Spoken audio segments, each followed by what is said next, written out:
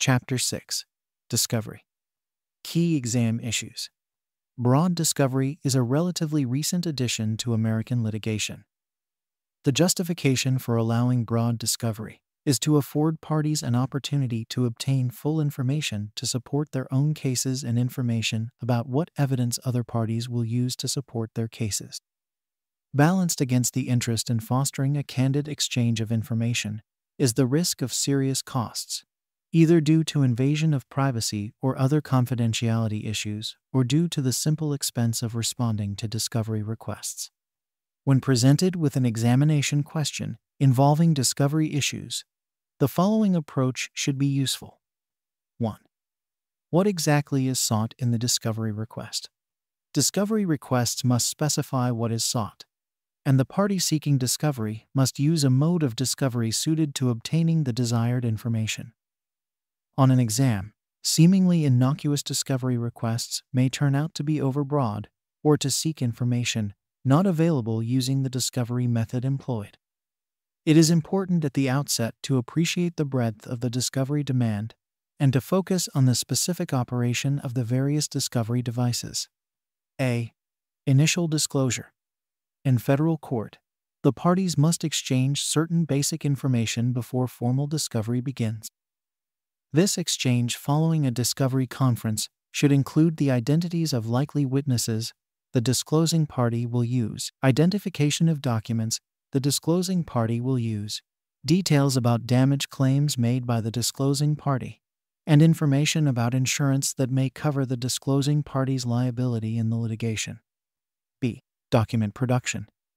Discovery often begins with document production to obtain materials that may be used later to question witnesses. These requests can include electronically stored information and often are objected to as unduly burdensome. A document request, unlike an interrogatory, cannot generally require a party to create responsive materials. But document requests can be very useful documents. Don't forget. And recall that with a subpoena, a party can obtain document production by a non-party. C. Interrogatories. Interrogatories are written questions that must be answered in writing by a party under oath, and a reasonable investigation is required to obtain the requested information. If the answers are from the responding party's records, and the effort involved in obtaining the information is roughly equal for the requesting and responding party, the responding party is permitted to make the records available for review by the party seeking discovery. Interrogatories cannot be sent to non-parties. D. Depositions.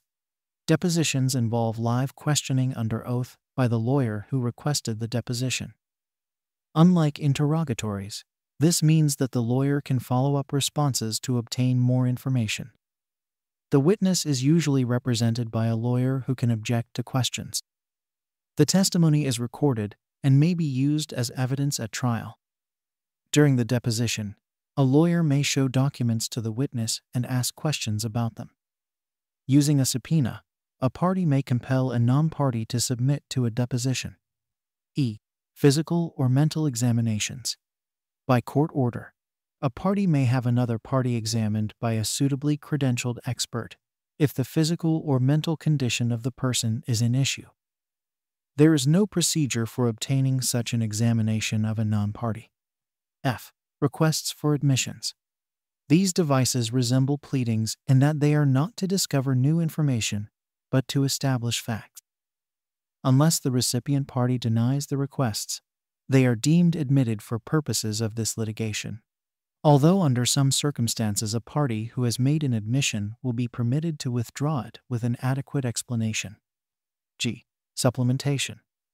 With most disclosure and discovery, there is a duty to supplement after the initial discovery responses are provided, if those responses were incomplete or inaccurate. 2. Is the information sought relevant? The basic standard for discovery is whether the information sought is relevant. This standard calls for consideration of the issues raised by the pleadings. Any information that might reasonably prove or disprove those issues is relevant. The scope of relevance is very broad, including information that bears on the credibility of probable witnesses or on the extent of injuries for which compensation is sought. In this common-sense determination, creativity in developing grounds for relevance is often rewarded. 3. Would the discovery involve undue burden or expense? In federal court, the judge is to limit discovery that imposes costs on the responding party that are disproportionate to the importance of obtaining the information for use in the case. The starting assumption is that the responding party must shoulder the expense of responding. But if he can show that the information sought is of marginal relevance to the case, or that he has already produced sufficient information on the issue, he may be able to persuade the judge that further discovery is not warranted due to the expense involved. The burden is on the objecting party to establish that burden, and the court may enter a protective order if so persuaded. 4. Is the information sought protected by a privilege? Even though otherwise relevant, information that is protected by a privilege is not discoverable. The most common privilege objection is based on the attorney-client privilege, which depends on whether the information is about a communication between a client and an attorney relating to legal advice that was made in confidence. If others have become aware of the communication, there may be a ground for arguing that the privilege protection has been waived. 5. Is the information protected as work product? Information developed in anticipation of litigation is conditionally protected against discovery. In order to discover such information, a party must demonstrate that it has a substantial need for the information and that it is unable to obtain this substantial equivalent. Even if it orders production, the court should protect against revelation of opinion work product. 6. Does the discovery seek information developed by experts? When information is developed for use in litigation by experts retained by the parties, special discovery provisions apply. A. Testifying expert witnesses.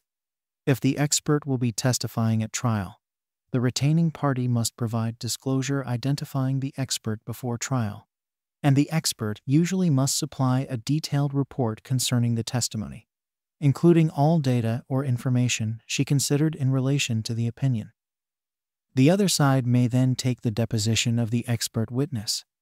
B. Non-testifying expert consultant. When a party retains an expert to assist in the preparation of the case, but not to testify, discovery about the information developed by the expert is allowed only in exceptional circumstances, such as when the expert is the only one to have observed certain events, or when there are no more experts available. 7. Can a party obtain an order compelling discovery or imposing sanctions? A party that believes another party has not properly responded to its discovery may move for an order compelling discovery. If the court orders the discovery, but the other party does not obey the order, it is possible to obtain sanctions, including dismissal or default, for that disobedience. The party seeking an order must show that the discovery response was inadequate and, for sanctions, that the court's order was disobeyed. 8. May discovery material be used at trial? In general, material obtained through discovery may be used at trial. A. Depositions. Ordinarily, a deposition may be used at trial in lieu of live witness testimony, only if the witness is an opposing party or has been shown to be unavailable. B. Undisclosed information. When a party tries to use information, it should have included in automatic disclosure or in response to discovery. The court on objection should exclude the information unless the failure to disclose it was harmless or was substantially justified. Exclusion should occur on motions as well as at trial. C. Governed by the rules of evidence.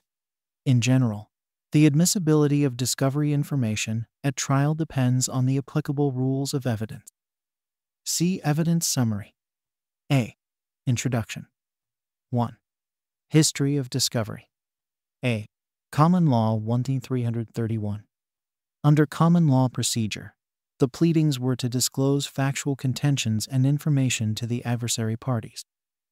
Neither party could compel the other to disclose additional information that might support his case, even such crucial information as the identity of an eyewitness. A party was not compelled to reveal in advance the evidence he would present at trial. Neither were third parties required to make disclosures, except pursuant to a subpoena requiring their attendance at trial. B. Equity 1,332. In early equity practice, a bill in equity could be used to compel the adversary to disclose information, and such bills frequently were accompanied by interrogatories which the defendant was required to answer under oath. In addition, parties or witnesses could be required to appear for depositions, where interrogation through written questions could be conducted. Since answers to interrogatories and depositions were a part of the record on which the decision was made, they were really part of the trial and not merely preparatory discovery. Live testimony was usually not allowed at the hearing, so cases were decided on the basis of the material developed through discovery. C. Equity in aid of law 1,333. A litigant in a law court could sometimes take advantage of the equitable procedures by bringing a bill in equity to compel discovery of information needed to present a claim or defense at law. Such a bill could issue if the evidence sought would be admissible in the specific legal proceeding, i.e., if the moving party was not embarked on a fishing expedition, and would be helpful to the moving party in meeting a burden of proof imposed on him. D. Code Procedure 1,334. 19th century reforms merged the bill of discovery into legal proceedings, but did not significantly enlarge its availability. Thus, heavy reliance on the pleadings continued. E. Federal Rules 1,335. Ultimately, the federal rules made pretrial discovery an integral part of the process of defining the issues for trial. Similar discovery procedures have now been adopted in almost every state. However, increasing concern about excessive discovery has led to repeated revision of discovery rules. 2. Purpose and effect of discovery procedures. A. Obtaining factual information 1,336. A party who has made effective use of discovery can go to trial with the best evidence available to prove his contentions, and with a good knowledge of the presentation that his adversary will make. Surprise and delay are thus largely avoided, and the chance that the judgment will rest on accurate findings of fact is enhanced. B. Narrowing the issues 1,337.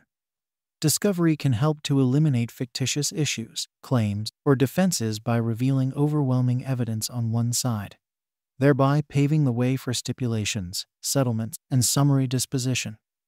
Caution. Many lawyers say that broad discovery has not in fact narrowed cases, although it may have facilitated summary judgment. See infra 1,684 et sec. C. Promoting settlements 1,338. It was hoped that discovery would facilitate more and earlier settlements by providing each side fuller knowledge of the strengths and weaknesses of its case. D. Simplification of pleading 1,339. The availability of discovery makes it unnecessary to rely heavily upon the pleadings for exchanging information, narrowing issues, or disposing of untenable claims or defenses. Accordingly, where discovery is available, pleading is simplified and technical challenges to pleadings are disfavored. E. Costs to litigants 1,340. To the extent that discovery produces settlements and stipulations, it can substantially cut down costs to one or both parties. At the same time, the discovery process itself can be very costly in terms of time spent by lawyers, parties, witnesses, and court reporters. F. Substantive consequences 1,341. The foregoing effects of discovery can have substantive implications as well. Claims and defenses otherwise difficult to establish may be made effective by the availability of discovery. Antitrust claims, for example, are often proved with evidence discovered in the possession of the defense, and the availability of discovery may enable a tenacious and resourceful litigant to wear down one who is weaker or less energetic. 3. Problems in discovery. A. Collateral purpose problem 1,342. An ongoing concern with discovery is the risk that litigants may seek to obtain discovery for some purpose other than preparation for trial. 1. Harassment 1,343. Because of its cost, discovery can be used to harass an opponent or club an opponent into settlement.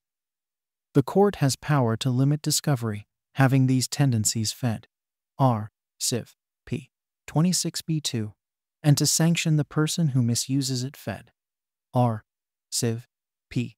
26g. 2. Non-litigation use of information 1-344. Alternatively, a litigant may seek information that is pertinent to the litigation to use it for some non-litigation purpose. Example: in litigation between business competitors, one litigant may seek to force its opponent to reveal information that can be used to obtain competitive advantages in the marketplace. Example: in an action between Jacqueline Kennedy Onassis and a professional photographer who specialized in unauthorized candid photos of the Kennedy family, there was concern that the photographer would use Ms. Onassis's deposition as an occasion for photographing her. Galila v. Onassis, 487 F2D 986 2D Sir. 1974 upholding protective order excluding plaintiff from defendant's deposition. B. Stonewalling and failure to respond properly 1-345. Another prominent discovery concern is that some litigants do not comply with their obligations to respond to discovery in a timely or thorough manner. Some reportedly withhold materials that should be turned over, while others may use dump truck tactics, turning over vast amounts of irrelevant material that the opponent must sift through rather than only the items requested. B. Basic discovery devices. 1. Pre-discovery disclosure 1-346.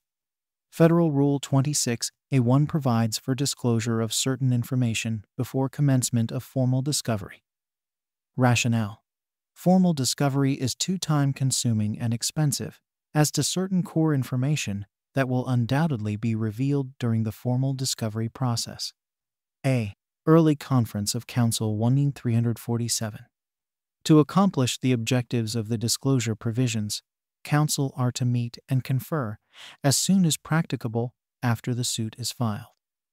The purpose of this conference is to allow the parties to discuss the nature and basis of their claims and defenses, to discuss any issues about preserving discoverable information, and to develop a proposed discovery plan, as well as to specify the materials that should be included in the pre-discovery disclosures. Fed. R. Civ. P. 26F2. 1. Presented to Court 1-348. The discovery plan is to be presented to the court in writing within 14 days, or orally at the court's scheduling conference pursuant to Rule 16C infra. 1-760 1-765. B. No formal discovery until meeting of counsel 1-349. Formal discovery may not be undertaken, except on stipulation or court order, until the Rule 26F conference has been completed. Fed. R. Civ. P.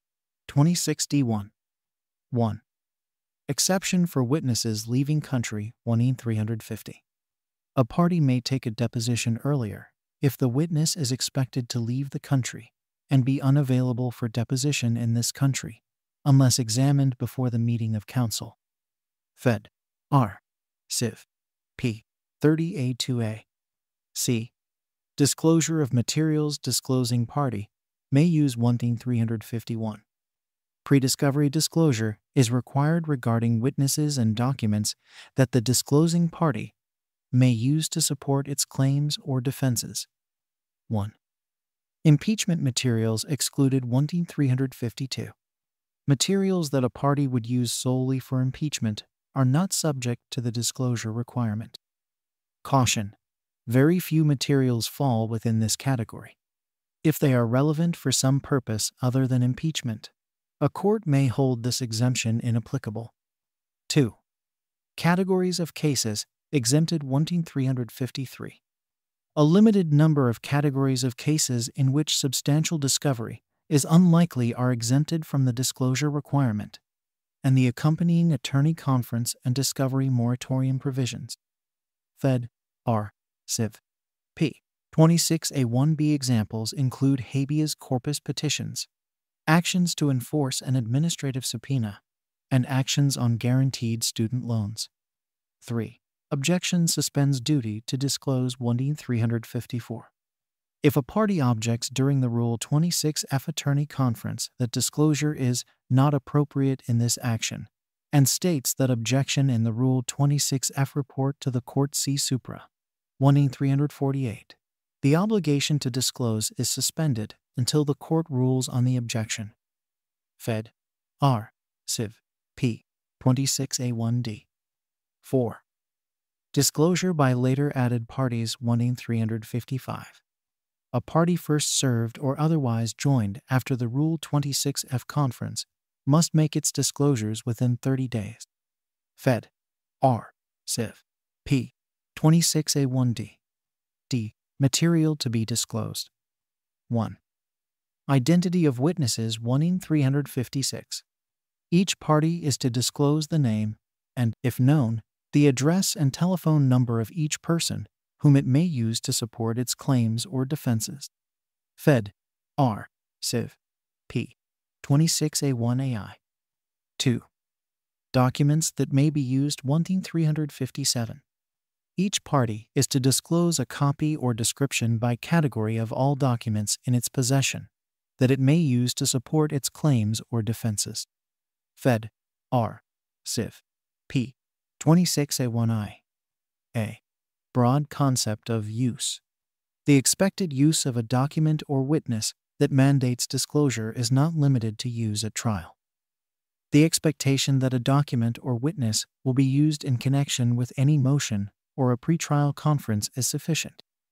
Sufficient use even includes certain discovery events, such as questioning a witness by using a document. However, the concept of use here does not extend to the mere use of a document or witness's name to respond to another party's discovery inquiry. 3. Damages computation 1-358. Each party claiming damages should disclose a computation of those damages and produce the documents on which the computation is based. Fed. R. Civ. P. 26A1II.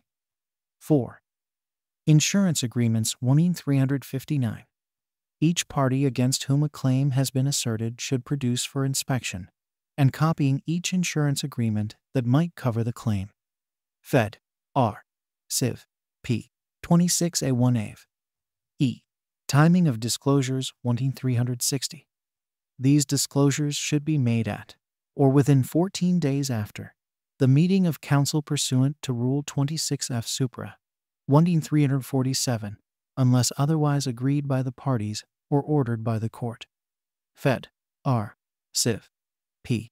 26A1C note. A different period applies to later added parties. See supra 1-355. F. Form of disclosures 1-361. Every disclosure is to be signed by at least one attorney of record for the disclosing party. The signature represents that to the best of the lawyer's knowledge, formed after a reasonable inquiry, the disclosure is complete and correct as of the time it is made. Fed. R. Civ. P. 26G1A. G. Duty to supplement 1-362. If a party learns that its disclosures were incorrect, or if additional or corrective information comes to its attention, the party is to supplement the disclosure with the added information. Fed. R. Civ. P. 26E1A. H. Sanctions for failure to disclose 1-363. A party failing to disclose as required by Rule 26A1 or to supplement as required by Rule 26E1 is subject to sanctions. Fed. R. Civ. P. 37C1. 1. Exclusion of evidence 1-364. Unless the failure to disclose was harmless, the party will not be permitted to use the material in evidence. This sanction is said to be automatic, and it applies not only at trial, but also at motion hearings, as on a motion for summary judgment. 2. Additional sanctions 1-365. In addition, the court may impose the sanctions authorized by Rule 37B, which usually require an order compelling discovery as a prerequisite. See infra. 634 639, and can inform the jury of the failure to make disclosure. I. Stipulation to limit disclosure obligation 366. The parties may stipulate to limit or alter the initial disclosure obligation. 2. Depositions 367. A deposition is an examination of a witness under oath in the presence of a court reporter. All parties have a right to be represented by counsel at a deposition, and counsel may examine and cross-examine the witness. The examination may be held in the presence of a judge if the witness is recalcitrant. A. When timely. 1. Before suit filed 368. A deposition may be taken before an action is filed, or while an appeal is pending from a final judgment, but only by leave of court granted for the purpose of perpetuating testimony based on a showing that the party seeking to perpetuate testimony is unable to cause the action to be brought. Fed. R. Civ. P. 27A. 2. Moratorium after commencement of suit 369. Federal Rule 26D1 provides that formal discovery, except depositions of witnesses about to leave the country. See supra.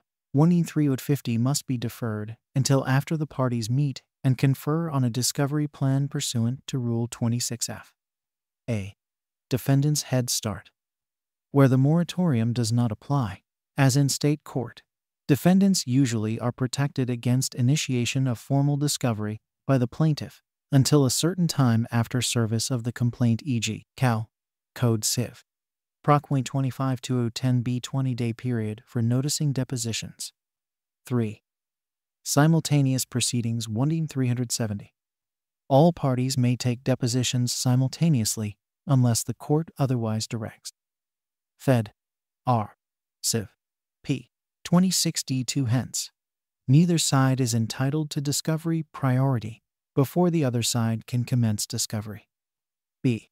Optional to parties 371. Depositions are optional. Each party has the right to take the deposition of any witness without a showing of good cause, but is not required to do so. A party is also entitled to interview any willing non-party witness without court supervision.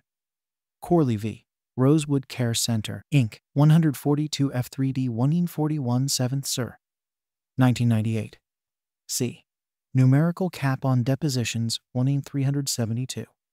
To curb abuse, Rule 30 imposes a 10 deposition limit. Fed. R. Civ. P. 30A2AI. 1. Limit per side 373. The 10 deposition limit is not per party, but rather is calculated cumulatively for plaintiffs, defendants, and third-party defendants. 2. 1 deposition per witness 374. In addition, the rules provide that a given witness's deposition may be taken only once. Fed. R. Civ. P. 30A2I. 3. Change by stipulation or Order 375. The parties may stipulate in writing to vary the deposition limitation, and the court may so order. D. Durational limit on depositions 376. Due to concerns that some depositions may be too long, depositions in federal court are limited to 1 7-hour day. Fed. R. Civ. P. 30D1. Some states have tighter time limits. E. Compulsory appearance of witness. 1. Issuance of subpoena 377. At the request of a party, the court clerk will issue a subpoena commanding the named witness to appear and give testimony at the designated time and place. An attorney admitted to practice before the court may also issue a subpoena. Fed. R. Civ. P.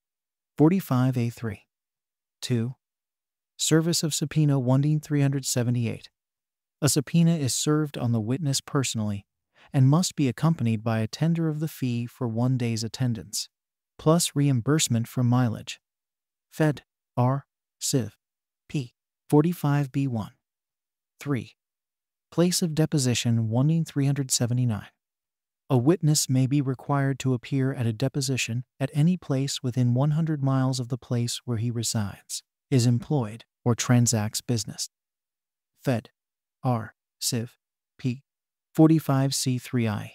Compare Cal. Civ. Proc. Code 225-250 A75 miles. 4. Subpoena not necessary for party witness 1-380. It is not necessary to serve a subpoena on an adverse party or an officer or managing agent of a party in order to compel attendance. Fed. R. Civ. P. 37D1AI. Cal. Civ. Proc. Code 225-280 A deposition of a party witness may be scheduled at any reasonable place. 5. Deposition of corporation or organization 1-381. Where a corporation or an association or governmental body is to be deposed, the party taking the deposition need not identify the individual who is compelled to give the deposition. She need state only the matters on which she proposes to examine the organization, and the organization must then designate the appropriate witness. Fed. R. Civ. P. 30B6. The adversary need not guess which employee is in possession of the required information, and the organization itself is bound by its deponent's answers. A. Scope of inquiry 1-382. Problems can arise when the party doing discovery inquires into matters relevant to the suit, but beyond the expertise of the witness or beyond the matters specified in the notice. If the witness has some knowledge of the matters, she may have to answer, and the organization may be bound by her testimony. Example: where a defendant manufacturer designated a doctor as its witness in a product's liability action, the doctor could be required to answer questions about company policy as well as technical matters on which he had expertise. Lapina v. Upjohn Co. 110 FRD 15 ED PA 1986. F. Notice to parties. 1. Form of Notice 1-383.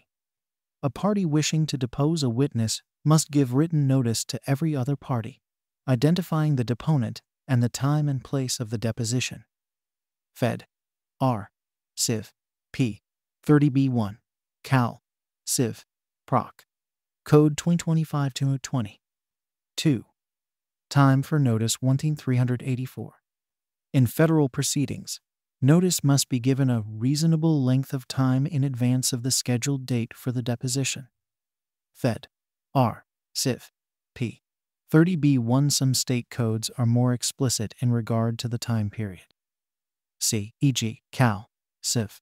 Proc. Code 2025-270 A 10 days. G. Production of documents 1-385. The subpoena, when necessary, or the notice may direct the witness to bring along and produce at the deposition any documents that could properly be sought by a request for production of documents. See infra 1-442 1-468. Fed. R. Civ. P. 30B2. Cal. Civ. Proc. Code 2025-224. 1. Effect on timing 1-386. Where the witness is to produce documents at the deposition, more notice is required. Fed. R. Civ. P. 30B2. Time required for Rule 34 document production. 30 days. Cal. Civ. Proc. Code 2025-270 A 20 days. H. Questioning of deponent. 1. Oral 1-387. Ordinarily, the examination of deponents is conducted orally, with the examining party questioning first, and the others in turn. A. Examination by witness's attorney 1-388.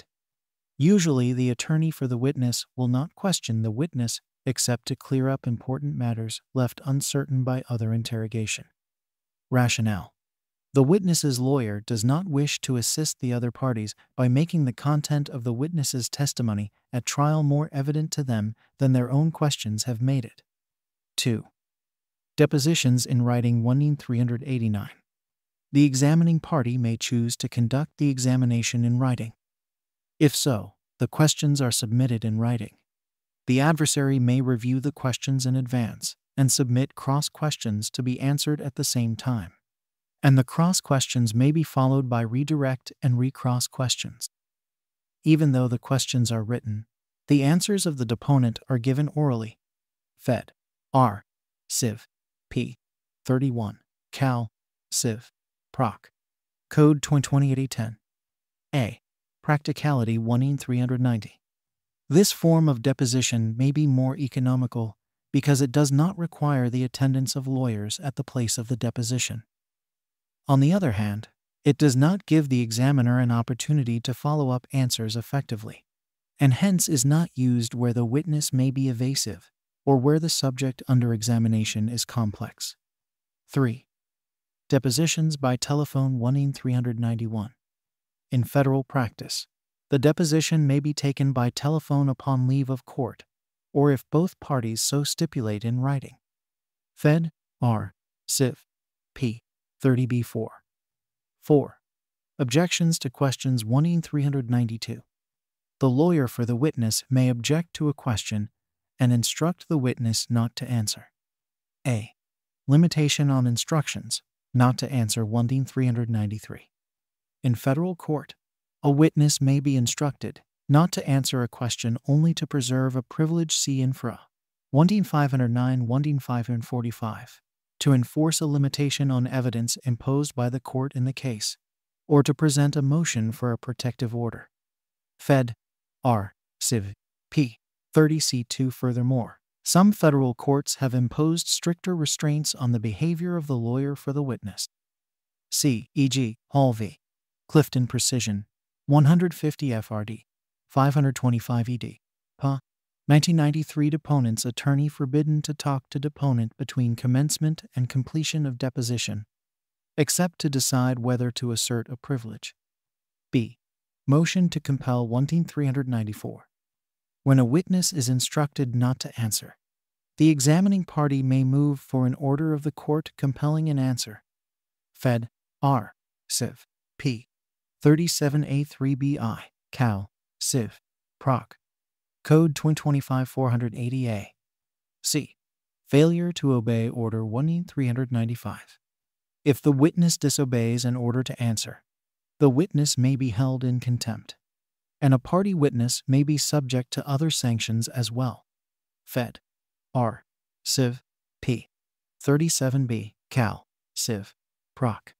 Code 2025-480G. D. Protective order for witness 1-396. On the other hand, if questioning is conducted in an unreasonably oppressive manner, the witness may move for a protective order limiting or terminating the examination. Fed. R. Civ. P. 30D3. E. No waiver 1-397. Failure of the witness to object to a question on deposition does not constitute a waiver of her right to object to the same question or answer at trial. Fed. R. Civ. P. 32A1B. 32B. 1. Exception matters of Form 1-398.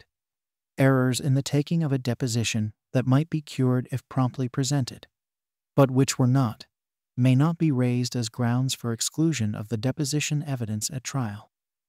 This includes objections to the form of questions or answers, or in the manner of taking of the deposition. Fed. R. Civ. P. 32D3B. I. Transcription of deposition. 1. Review of transcript 1-399. If requested before completion of the deposition, a deponent is entitled to review the transcript of her testimony and make corrections in it, subject to the right of the examining party to comment on the changes, if the deposition is used at trial. Fed. R. Civ. P. 30E1. 2. Videotape 1-400. In federal practice, a deposition may be recorded by audio, audiovisual, or stenographic means if the party noticing the deposition so chooses. Fed. R. Civ. P. 30B3. Some states also permit a videotape deposition. Cal. Civ. Proc. Code 2025-510F. J. Use of deposition testimony at trial. 1.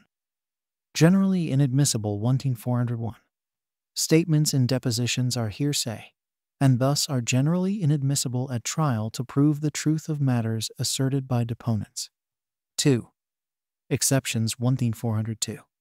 In the following circumstances, however, statements made in depositions may be admissible. A. Party admissions 1-403. Deposition statements by party witnesses are admissible against those parties. Fed. R. Civ. P. 32A3. Cal. Civ. Proc. Code 225-620B. B. Impeachment 1-404.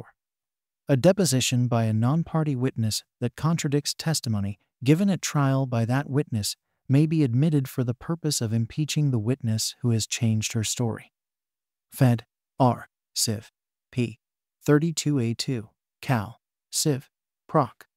Code 225-620A. C. Unavailability of deponent 1-405. If the deponent is dead, infirm, imprisoned, or beyond the reach of subpoena process at the time of trial, the deposition may be used in lieu of her live testimony. Fed. R. Civ. P. 32A4. Cal. Civ. Proc. Code 225-620C2. 1. Note: this rule also applies to the deposition of a party seeking to use his own deposition instead of testifying at trial, unless that party is responsible for his own absence. Richmond v. Brooks, 227 F2D 492D Sir. 1955. 3. Objectionable evidence in deposition 1-406. A party may object to the admission of deposition testimony on any ground that would be available if the witness were testifying in person. This is true even if the objection was not raised at the time the deposition was taken, except as to matters of form. Fed. R. Civ. P. 32B D3. 3. Interrogatories 1-407. Interrogatories are written questions from one party to another party requiring written responses. Fed. R. Civ. P. 33A. Cal. Civ. Proc. Code 2030-10. A. Distinguish depositions 1-408. Be sure to distinguish interrogatories from depositions. 1. Depositions can be taken from a party or non-party witness, while interrogatories may be addressed only to a party to the action. 2. Deposition questions may be oral or written, but the answers are always given orally before a court reporter or similar official who transcribes what is said, or videotaped or audiotaped. In contrast, answers to written interrogatories are prepared in writing, usually by counsel for the answering party. 3.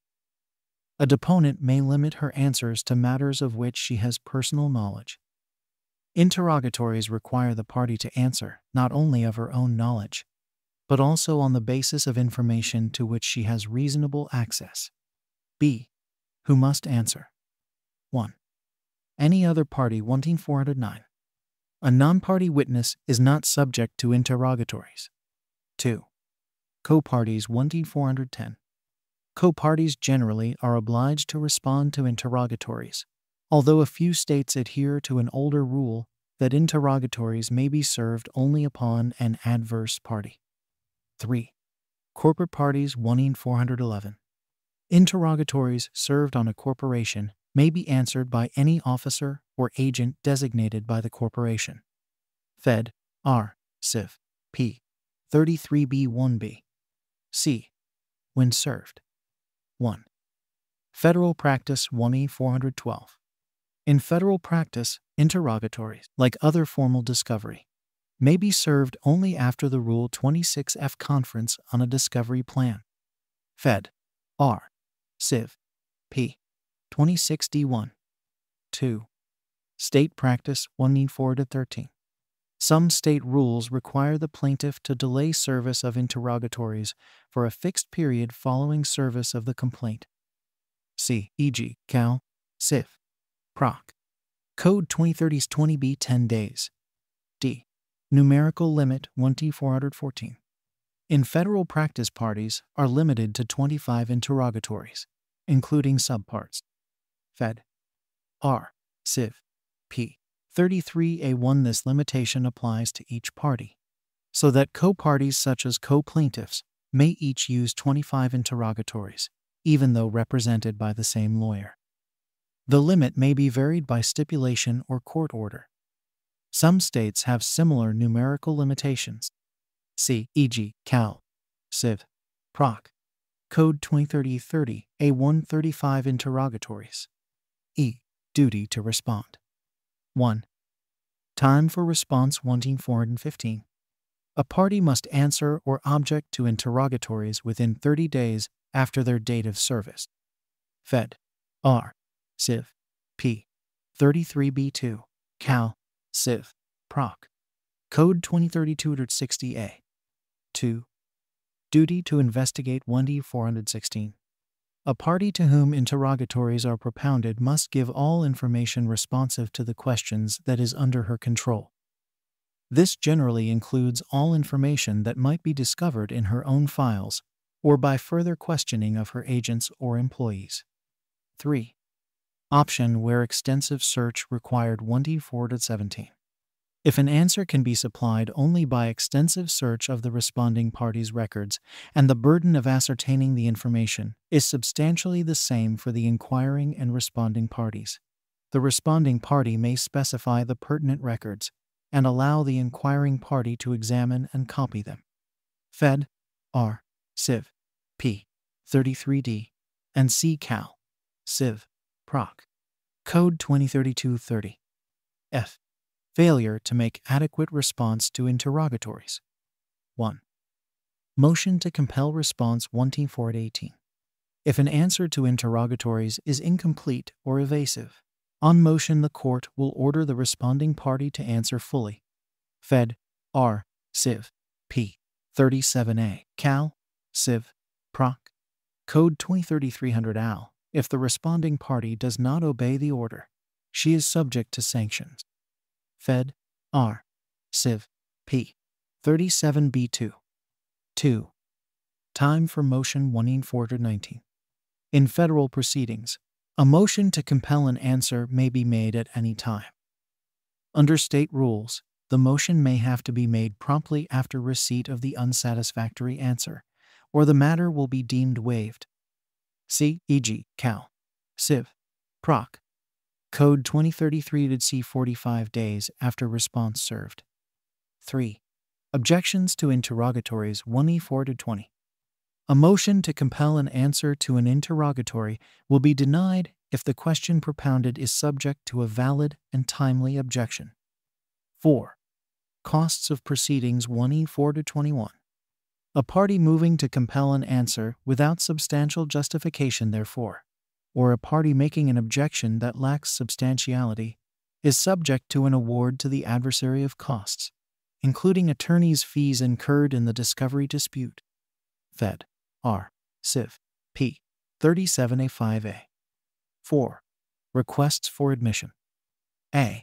Device to eliminate issues 1E4-22. A request for an admission imposes a duty on the party served to acknowledge the existence of facts that are not in doubt, and that should not be necessary to prove at trial. Fed. R. Civ. P. 36A. Cal. Civ. Proc. Code 2033-010. B. On whom served 1E4-23. A request for admission may be served by any party on any other party, whether or not adverse. Fed. R. Civ. P. 36A1. C. Subject of request. 1. Facts or application of law to fact 1T4-24. A request may ask the party served to admit the genuineness of a document, the truth of factual allegations, or the applicability of legal concepts to specified facts in issue. 2. Conclusions of law 1T4-25. A party may request another party to make an admission about the circumstances underlying the case that includes a legal conclusion, e.g., that a person was acting as an agent, or that the speed limit at a point of impact was 50 miles per hour. A.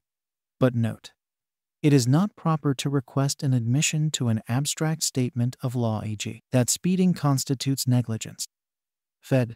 R. Civ. P. 36A1. 3. Ultimate Issues 24-26. Under the federal rules, a party may be requested to admit an ultimate fact, i.e., one that controls the outcome of the controversy, such as causation. Fed. R. Civ. P. 36A1A. Not all states adhere to this rule, however. 4. Opinions 24-27. A party may also request another party to make an admission regarding a matter of opinion, such as the value of property or the extent of damages. A request is not improper merely because the matter to be admitted is in controversy or in doubt. 5. Matters unknown to responding party 1-4-28. A party may also be requested to admit a fact that is outside his knowledge. D. Time limits. 1. For serving requests 1-4-29. Under the federal rules, a request to admit may be served at any time after the Rule 26F conference. Fed. R. Civ. P. 26D1. In some states, leave of court is required if the plaintiff wishes to serve requests within 10 days after service of process. Cal. Civ. Proc. Code 2033-020B. 2. For responses 1-430. The party upon whom a request is served must file a response within 30 days. Fed. R. Civ. P. 36A3. Cal. Civ. Proc. Code 2033-250. E. Appropriate responses. 1. Admit 1-431. The responding party may choose to make the requested admission, and if he does so, he will not be permitted to controvert the admission at trial. But the admission is binding only in the present action. It may not be used against the party in any other proceeding. Fed. R. Civ. P.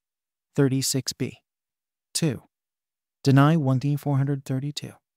If the responding party chooses to deny the matter that he is asked to admit, and the matter is subsequently proved, the party may be liable for the full costs of proving that matter, unless the court finds that there were good reasons for the denial, or that the admissions sought were of no substantial importance. Fed. R. Civ. P. 37C2. Cal. Civ. Proc. Code 2033-420. A. Impact 1-433. The matter of an award of costs is generally within the court's discretion. The court's power to impose sanctions is not affected by which party ultimately wins the lawsuit. Even the winner may end up having to pay sanctions to the loser if the winner was guilty of a bad faith refusal to admit necessitating extra expenses of proof by the loser. Smith v. Circle P Ranch Co. 87 Cal. App. 3D 267 1978. B. Equivocal denial 1-434. An equivocal denial, e.g., defendant is not presently certain, or plaintiff reserves the right to contest this assertion, may be treated as an admission or on motion. The court may order a proper response. Alternatively, the court might treat an equivocal denial as a false denial above and award the full costs of proof to the requesting party. 3. Reasons for not admitting or denying 1-435. If the responding party has good reasons for objecting to the request, she may decline to admit or deny, and instead must state her refusal and the grounds therefor. However, there are few valid objections to be made. A.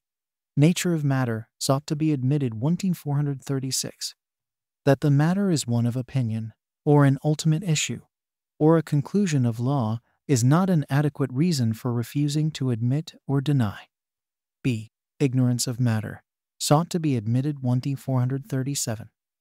However, it is sufficient for a refusal to admit that the responding party is ignorant of the matter in question, provided she has made reasonable inquiry and still found the information unavailable.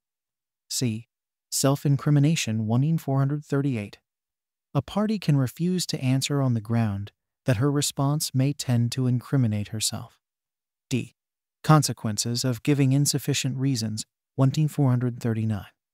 The party seeking the admission may move to determine the sufficiency of any objections to his request. If the reasons are insufficient, the court may order a proper response and may impose other sanctions on the party making the inadequate response. Even if no such motion is made, the party making the request may prove the matter, in which event the court can order the objecting party to pay the full costs of proof. 4. Failure to respond. 1440. If there is no timely response to a request, the matter is deemed admitted. Fed. R. Civ. P. 36A3. Cal. Civ. Proc. Code 2033-280B. F. Withdrawal of admissions. 1441. If presentation of the merits will be served, the court may allow a party to amend or withdraw an admission previously made. Fed. R. Civ. P. 36B. Cal. Civ. Proc. Code 2033-300. 5. Requests for inspection of documents and other things. A. Materials discoverable. 14442. A party is entitled to obtain production of a variety of items in the possession or control of another party. Fed. R. Civ. P. 34A. 1. Documents. 14443. A request for production may seek writings, drawings, graphs, charts, or any other documentary information. 2. Electronically stored information. 14444. Electronically stored information, including data or data compilations, images, or recordings, may be obtained by request. 3. Tangible things. 14445. Tangible things, such as an automobile, are also subject to discovery under Rule 34. B. Scope of examination. 14446. Examination may include testing and sampling of materials, and may involve an entry onto the property of a party. With electronically stored information, this may sometimes involve access to an opposing party's electronic information system. C. Making request for inspection. 1. No court action required. 14447.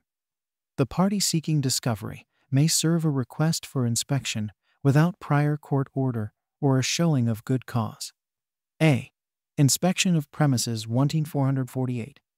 When inspection of premises is sought, a general showing of relevancy may not be enough.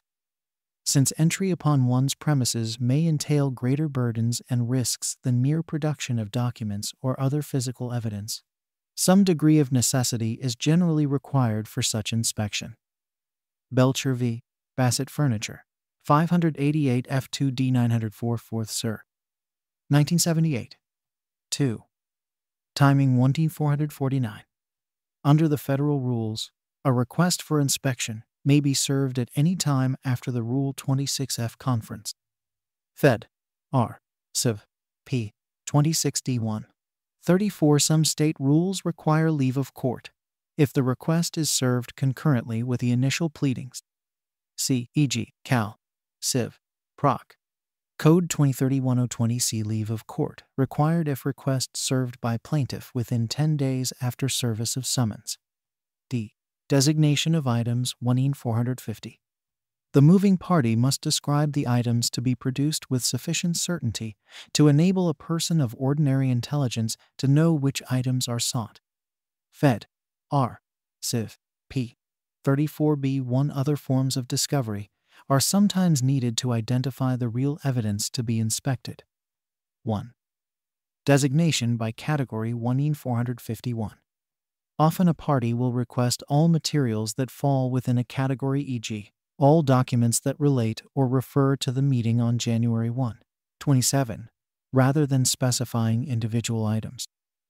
This is done because the party requesting production cannot know for certain what materials the responding party possesses and wishes to avoid omitting valuable information. 2. Relation to initial disclosures. 14452. The initial disclosures pursuant to Rule 26A1 C supra 1-357 may enable the requesting party to be more specific in the document request. E. Timing of inspection. 1-453. The request for inspection must specify the proposed time, place, and manner of making the inspection. Fed. R. Civ. P. 34B2A. Cal. Civ. Proc. Code 2030-130C. F. Form for producing electronically stored information. 1-454. The request may specify the form or forms in which the party wishes electronically stored information to be produced. Fed. R. Civ. P. 34B1C. 1. When request does not designate Form 1-455. If the request does not designate the form for producing electronically stored information, the responding party may choose between a form in which he maintains the information and a form that is reasonably usable to the party seeking production. Fed. R. Civ. P. 34B2E. 2. Objecting to designated Form 1-456. When the request designates a form for producing electronically stored information, the responding party may object to using the designated form. Fed. R. Civ. P. 34B2D. 3. Stating form producing party will use 1-457.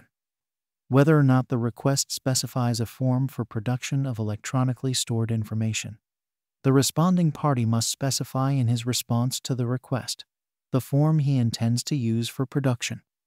Fed. R. Civ. P. 34B2D. G. Objection to requests. 1. Timing 1-458. In federal actions, the party receiving a request for inspection may file written objections within 30 days following service of the request. Fed. R. Civ. P. 34B2A. Compare Cal. Civ. Proc. Code 2030-1-260 20 days. 2. Motion with respect to objections 1-459. If objections are made, the requesting party may move for an order compelling the requested inspection, and the merits of the objections will then be determined by the court. H. Items in responding parties control 1-460. The responding party is to produce all requested items unless objections are interposed that are within its possession, custody, or control. Some courts hold that the control idea requires the responding party to make efforts to obtain documents from others if it has influence over the possessor. See, e.g., Cooper Industries, Inc. v. British Aerospace, Inc. 102 FRD, 1918 SDNY, 1984. I. Inaccessible electronically stored information, 1-461. Electronically stored information need not be produced if the responding party identifies it as from a source that is not reasonably accessible because of undue burden or cost. On motion to compel discovery or for a protective order, that party must show to the court's satisfaction that the information from this source is not reasonably accessible. Even then, the court may order the information produced for good cause, but it may also impose conditions such as cost shifting or cost sharing. Fed. R. Civ. P. 26B2B. J. Organization of Produced Materials 1-462. In federal court, and in some state courts, the responding party is required to produce the requested materials either as they are kept in the ordinary course of business or organized and labeled to correspond to the requests. Fed. R. Civ. P. 34B2E. Cal. Civ. Proc. Code 2030-1-280A. 1. Stimulus for Requirement 1-463. This requirement was included to prevent responding parties from hiding embarrassing materials among mounds of uninteresting materials, e.g., placing an inculpatory memorandum among thousands of invoices instead of leaving it in the memorandum file where it is normally kept. A. Ethical requirements. Hiding relevant material as described above is probably a violation of a lawyer's ethical responsibilities. even if it were permitted by the discovery rules. See Legal Ethics Summary. 2. Course of business format, usually employed for documents 1-464. Most responding parties will produce records in the way they are kept in the normal course of business. They do this because it is usually difficult to determine exactly which request is the pertinent one for given materials, and several requests may apply to a given item. Therefore, not only would reorganizing the files be a great deal of difficult work, it would often assist the opposing party. 3. Electronically stored information 1-465. With electronically stored information, an analogous issue arises regarding the form in which it is produced. The requesting party is initially permitted to specify the form or forms he desires, subject to objection by the responding party. In the event of a dispute, the court is likely to focus on whether a proposed form for production is reasonably usable. Fed. R. Civ. P. 34b2e. K. Failure to respond 1-466. Failure to respond to a request for inspection is a ground for a motion to compel discovery. Failure to comply with an order compelling discovery exposes the non-responding party to sanctions, including the striking of portions of pleadings and a determination of facts on the assumption that inspection would have provided the requesting party with persuasive evidence. I. Materials in possession of non-parties. 1. Subpoena for inspection 1-467. Under federal practice, a subpoena can order a non-party to permit inspection and copying of documents in its control, or to permit inspection of premises. Fed. R. Civ. P. 45A1c. Some states have similar provisions. C. E.g. NY. Civ. Prac. Law 30-201I. A. But note, other states require a showing of good cause in an affidavit, usually a showing of relevance to the claims or defenses raised in the action, as a condition to issuance of a subpoena. Cal. Civ. Proc. Code 1985b. 2. Independent action 1-468. Alternatively, real evidence, not otherwise discoverable, may be examined through an adequate suit in equity for discovery in aid of the original action. 6. Medical examinations. A. Court action required 1-469. If the physical or mental condition of a party is an issue, in federal court, a motion is necessary to require a party to submit to examination by experts in the service of other parties. 1. Distinguish state practice. In some states, prior court action is not required for the defendant to obtain a physical examination of the plaintiff in a personal injury suit. Cal. Civ. Proc. Code 2032-220b. B. Condition must be an issue 1-470. The condition that is the subject of the examination must be raised directly by the pleadings or by the factual contentions of the parties through discovery, and the court-ordered examination must be limited to such conditions. Schlagenhoff v. Holder, 379 U.S., 104 1964. C. Good cause 1-471. If court action is required, an examination will not be ordered except upon a showing of good cause. Fed. R. Civ. P. 35A2. Cal. Civ. Proc. 2032-320A. In this context, good cause means that the examination sought must be shown to be reasonably likely to produce information about the condition in issue. D. Only parties subject to examination 1-472. Court rules generally provide for the examination only of parties or persons in the custody or control of parties. Fed. R. Civ. P. 35A1. Some states also provide for the examination of agents of parties. C. E.g. Cal. Civ. Proc. Code 2032-20A. E. Qualifications of examiner 1-473. Historically, court-ordered examinations were done only by medical doctors. In federal court, however, examinations may be ordered by any suitably licensed or certified examiner. Fed. R. Civ. P. 3501. And C. Cal. Civ. Proc. Code 2032-20B. Licensed physician or other appropriate licensed healthcare practitioner. 1. Selected by party 1-4-74.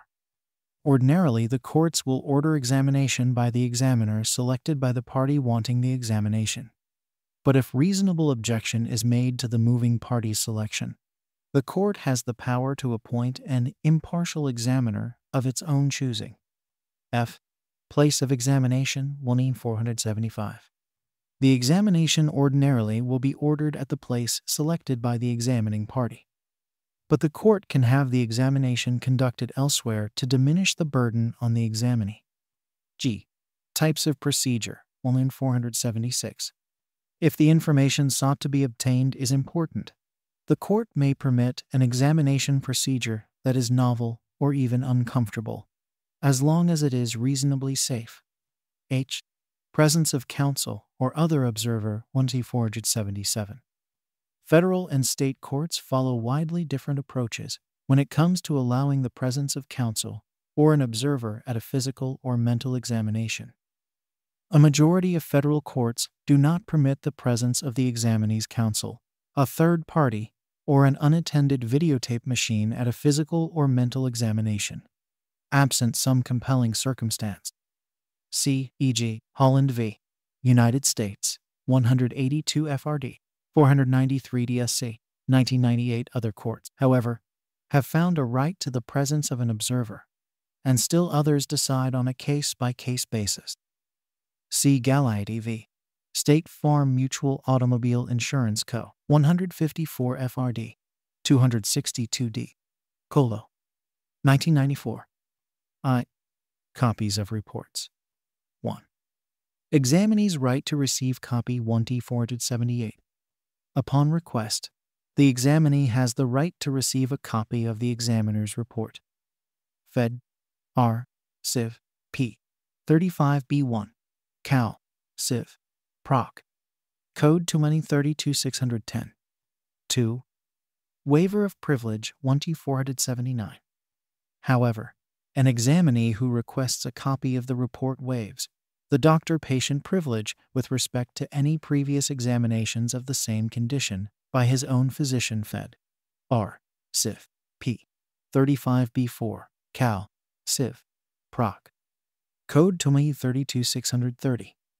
Any reports of such other examinations must be provided on request to the examining party. Note that even absent such a request, a plaintiff in a personal injury case waives the privilege in regard to medical examinations of the injury for which recovery is sought. 7. Duty to supplement responses. A. Federal Practice Broad Duty to Supplement 1-480. Rule 26E requires supplementation of prior responses if in some material respect Rule 26A disclosures or discovery responses are incomplete or incorrect, or if there is additional or corrective information that has been acquired since the response was made. 1. Inapplicable if information otherwise made known 1-481. The obligation to supplement is satisfied if the additional or corrective information has otherwise been made known during the discovery process, or if it is supplied in writing. 2. Application to deposition testimony 1-482.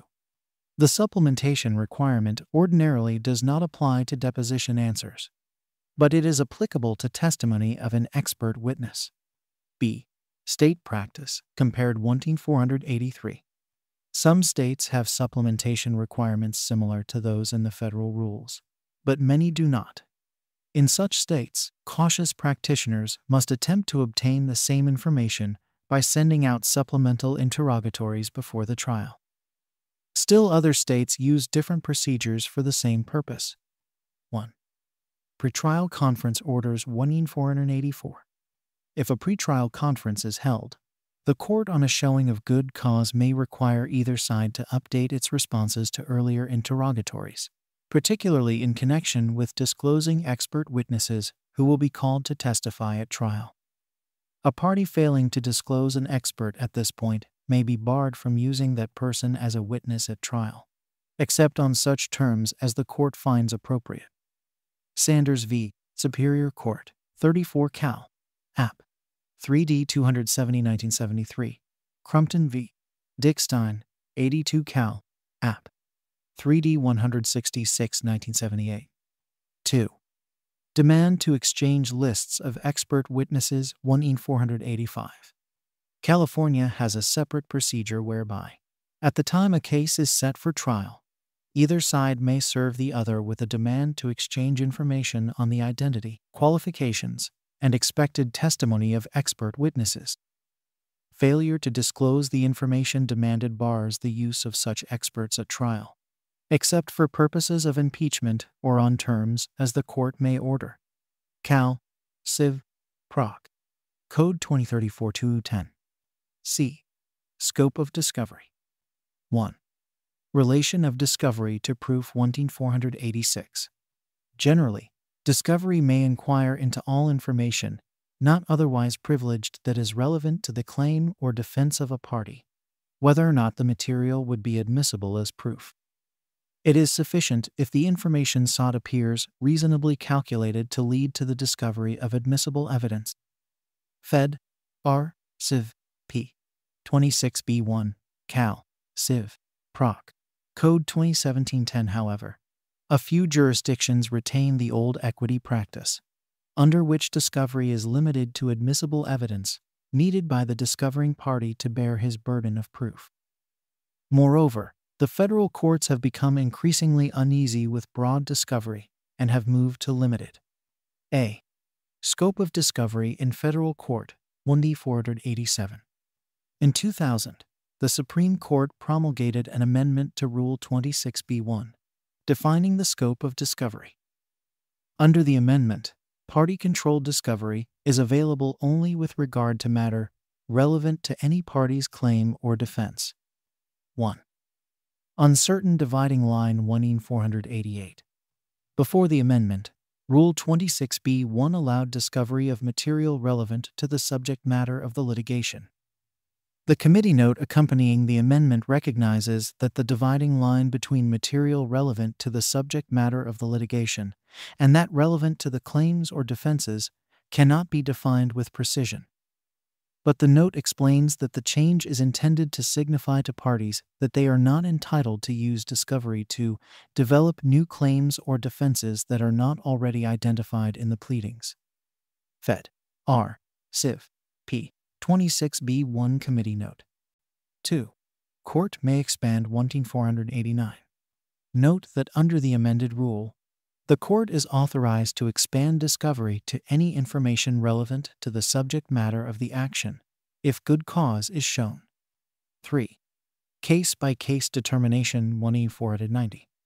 A determination of whether information is relevant to the claim or defense of any party depends on the facts of each case, and types of information that are not directly pertinent to the incident in suit could be relevant to the claims or defenses. Example: other incidents of the same type, or involving the same product, could be properly discoverable under the revised standard. Fed. R. Civ. P. 26b1 Committee Note. Example: information about organizational arrangements or filing systems of a party could be discoverable if likely to yield or lead to the discovery of admissible information. Fed. R. Civ. P. 26b1 Committee Note. Example: information that could be used to impeach a likely witness, although not otherwise relevant to the claims or defenses, might be properly discoverable. Fed. R. Civ. P. 26b1 Committee Note. B. Judicial limitation of disproportionate discovery 1-491.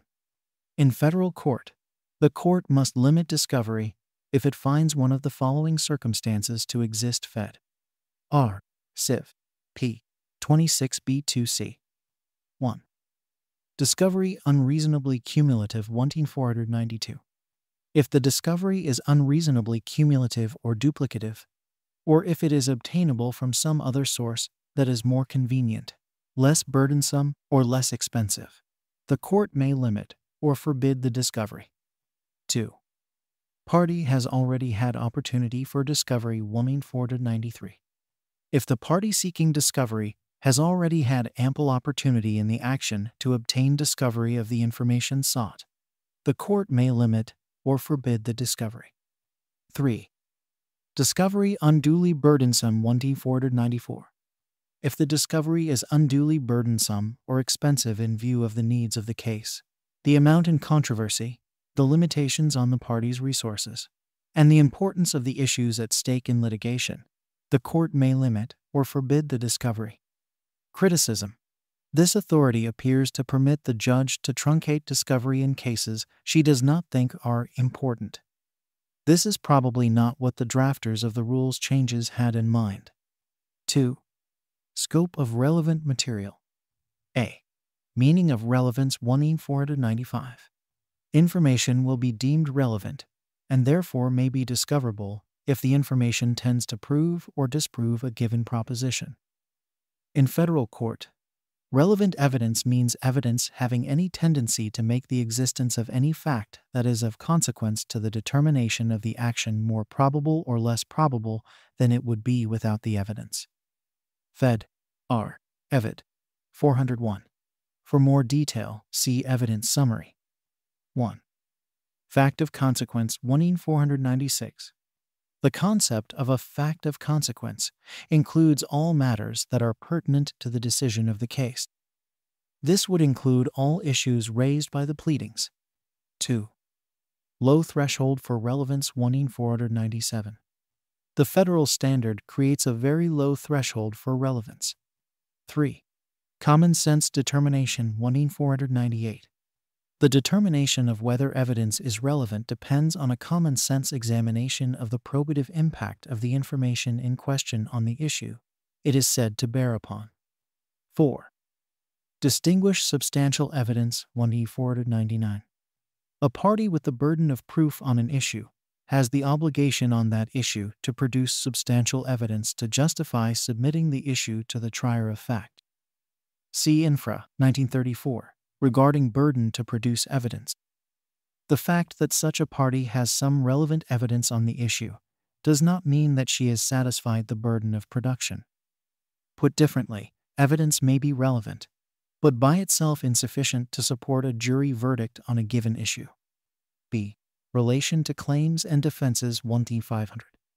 Although the scope of discovery has narrowed, it is clear that discovery may relate to the claims or defenses of either party and is not limited to information that the discovering party needs to satisfy his own burden of proof. 1. Comment. This enables each party to evaluate his adversary's case as well as his own. This in turn may lead to earlier and more realistic settlement efforts, which is one of the main purposes of discovery. C. Matters not in dispute 1-501. Information may be subject to discovery, even though it bears on issues that are not in dispute. Again, the test is relevancy to the claims and defenses, rather than admissibility at trial. Fed. R. Civ. P. 26b1. D. Information about witnesses 1-502. The identity and location of witnesses are discoverable facts.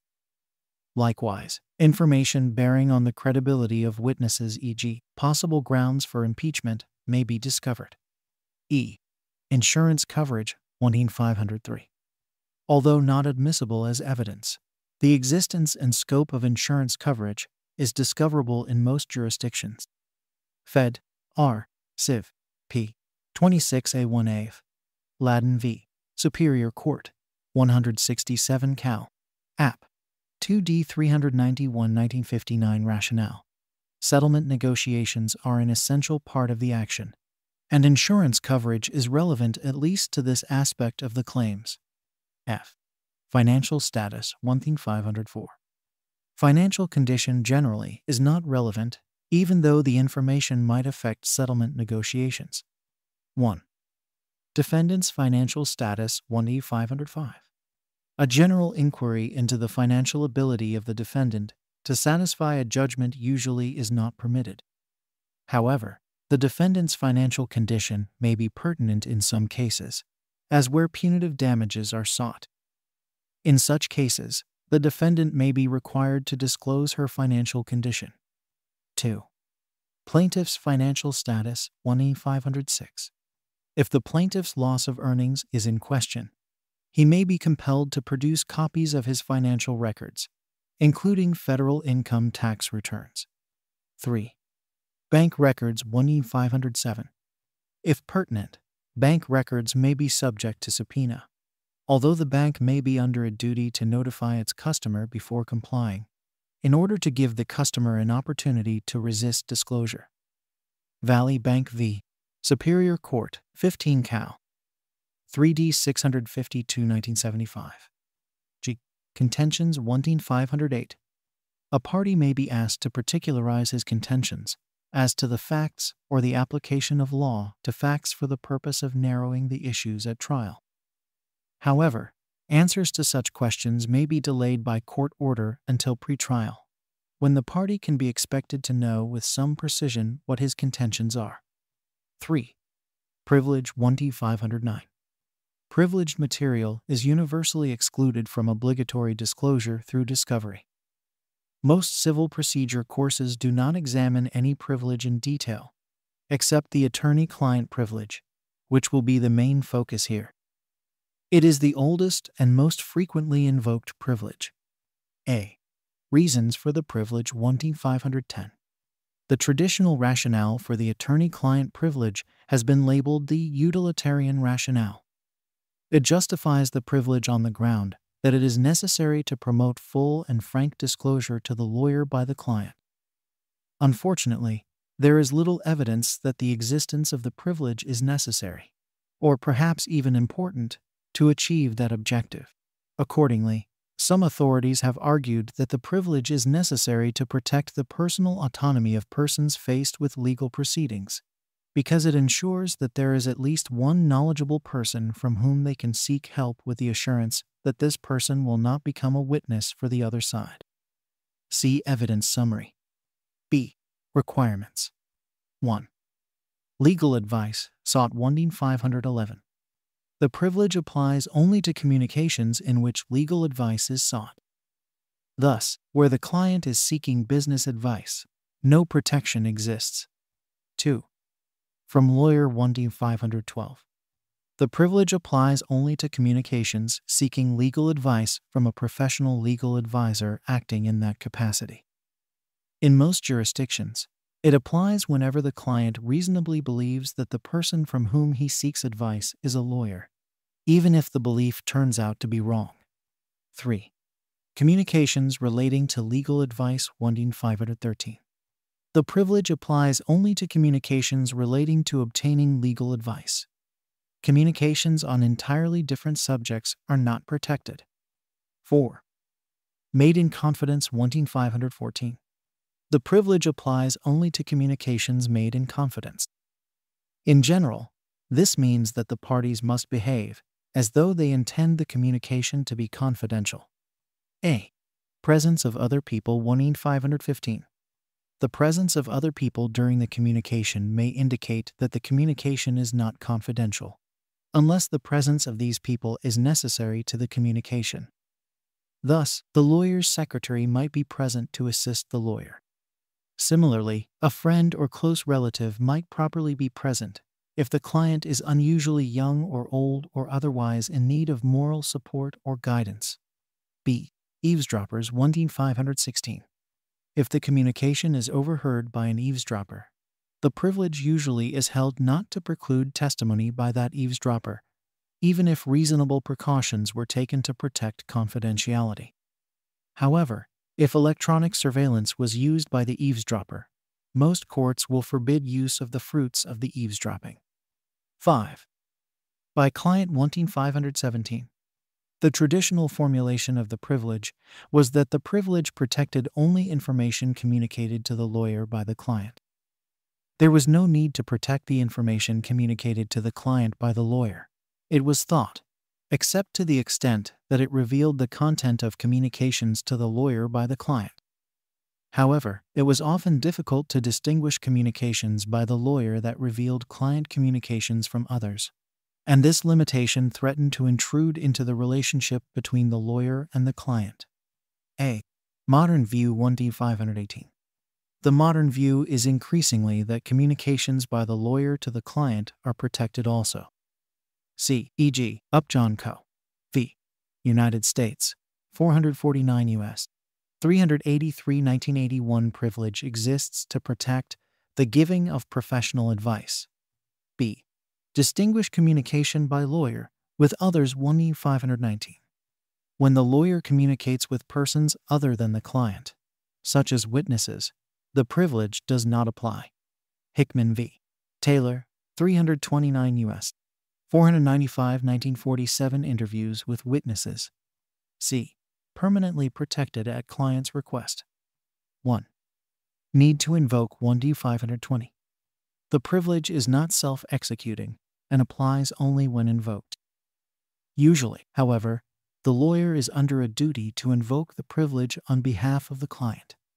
2. Absolute protection 1D521.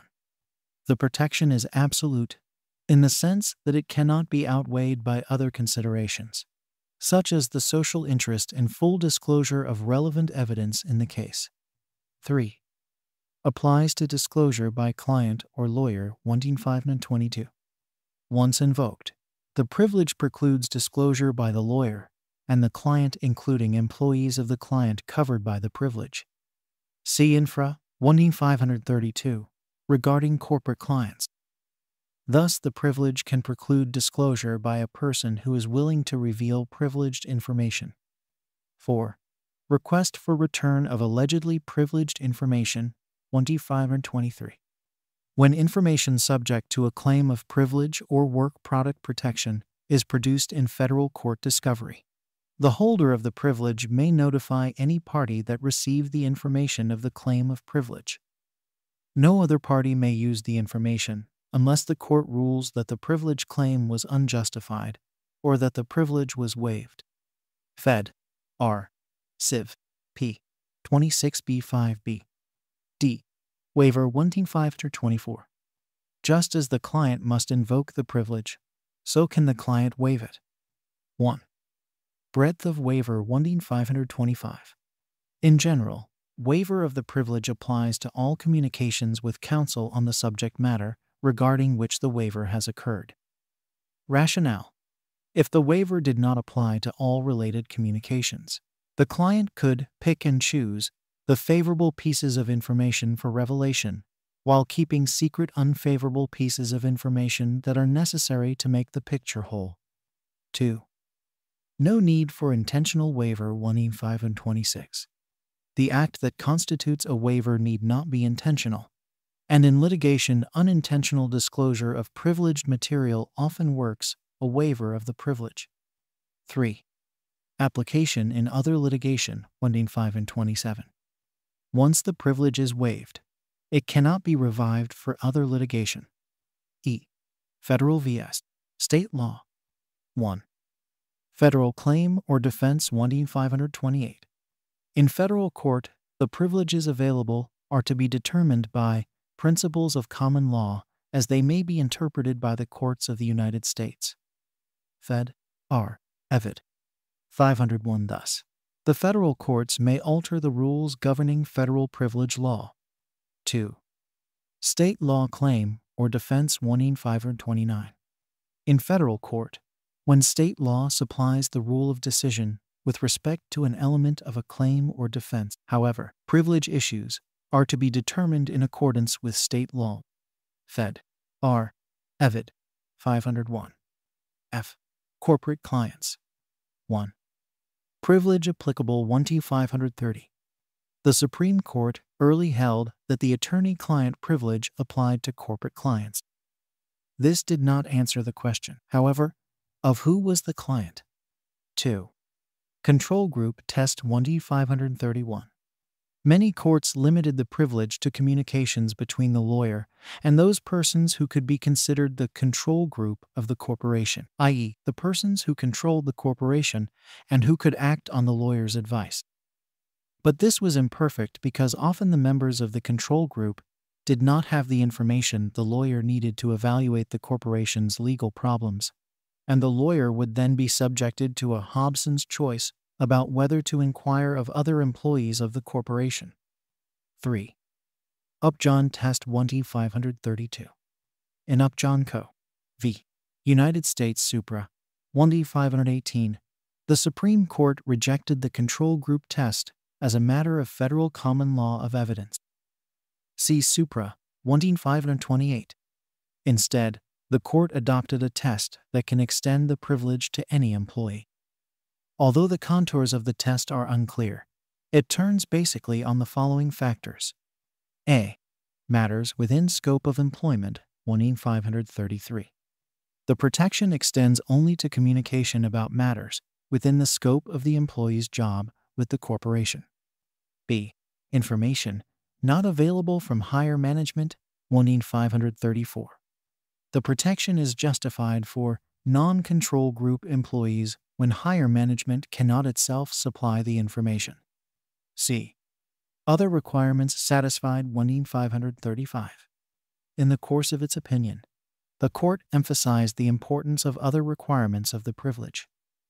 Thus, the employee must know that the communication is designed to obtain legal advice for the corporation, and that it is to be held in confidence. D. Criticism. This new formulation appears to overextend the privilege in that it provides no safeguards for the employee who makes full disclosure to the corporation's lawyer. The corporation can waive the privilege and disclose the employee's confidences without the permission of the employee. 4. State Law 1D536. At least some states have refused to follow the Supreme Court's expansion of privilege protection for corporate clients. Illinois, for example, has continued to adhere to the control group test. See Consolidation Coal Co. v. Bucyrus Erie Co. 432 NE2D 250L. 1982. G. Other communicational privileges 1D537. Other privileges protect other communications from disclosure. For more information on these, see the evidence summary. 1.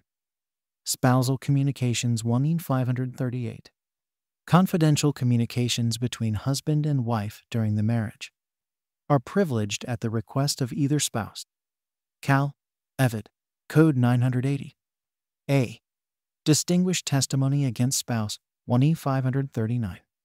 A husband or wife also has the privilege not to testify against the other spouse on any subject. Cal. Evid. Code 970-972. Trammell v. United States, 445 U.S.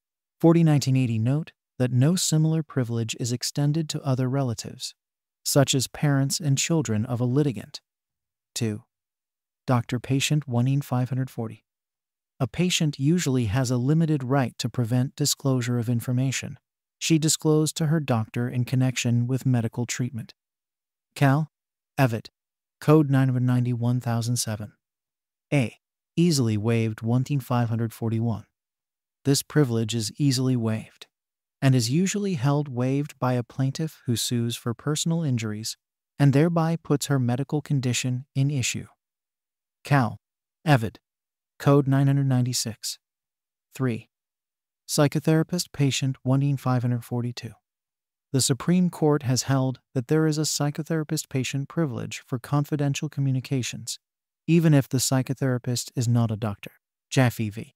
Redmond, 518 U.S. 1996. Psychotherapy sessions by a licensed social worker privileged. 4. Priest penitent 1D543.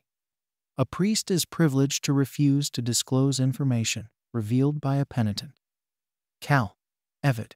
Code 1D30-1034. 5. Distinguished tenure review materials 1D544. The Supreme Court has held that universities have no privilege against disclosure of confidential tenure review materials. University of Pennsylvania v. EOC, 493 U.S. 182 1990. H. Specificity of privilege claim 1D545. If a party withholds information, particularly documents from discovery, on grounds of privilege, it should describe the materials withheld with sufficient specificity to enable other parties to assess the applicability of the privilege. Fed. R. Civ. P. 26b5a. 4. Trial preparation materials. A. Work product Hickman v. Taylor Rule. 1. Qualified privilege 1D546. Materials prepared and information developed by or under the direction of a party or her attorney in anticipation of litigation are subject to discovery only if the discovering party can show a substantial need and an inability to obtain equivalent material by other means. Hickman v. Taylor, Supra, 1D519.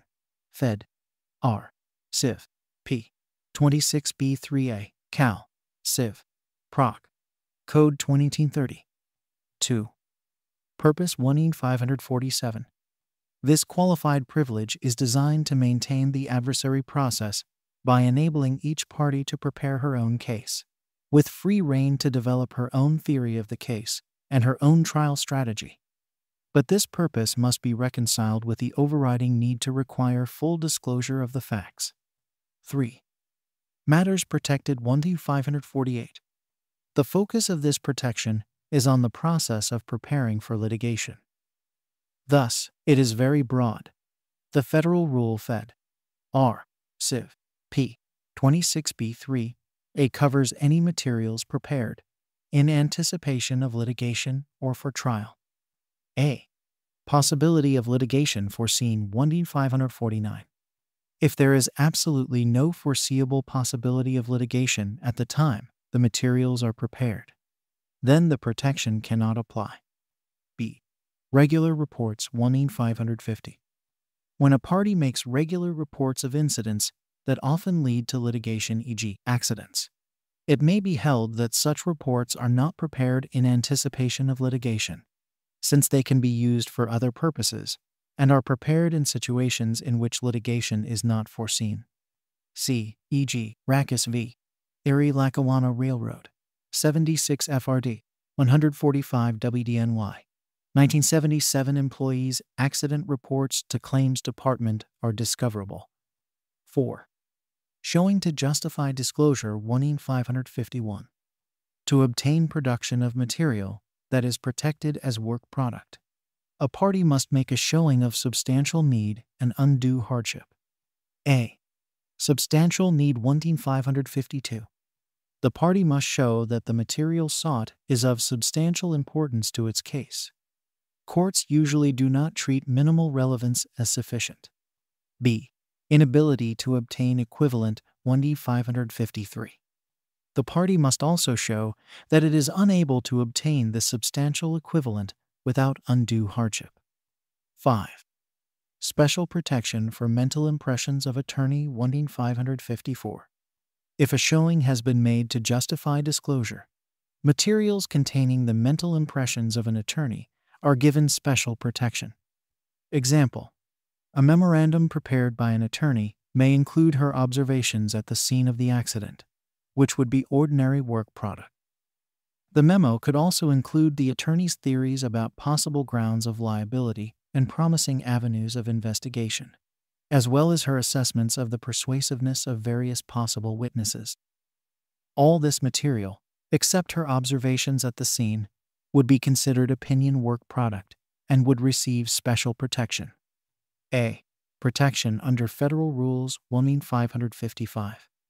Federal Rule 26b3b states that in ordering discovery of work product, the court must protect against disclosure of the mental impressions and legal theories of an attorney. This rule has been held to provide absolute protection to such items. Duplin Corp. v. Moulinage et Retorterie de Chavannes, 509 F2D 734 Sir. 1974. Cert. Denied. 420 U.S. 1997-1975. The Supreme Court, however, has declined to take this step. We are not prepared at this juncture to say that such material is always protected by the work product rule. Upjohn Co. v. United States, Supra, 1T 518, and several lower courts have denied absolute protection. See, e.g., Holmgren v. State Farm Mutual Automobile Insurance Co. 976 F2D 573 9th Sir. 1992 Lawyers' mental impressions a pivotal issue and need for their disclosure compelling. B. State Law 1D 556.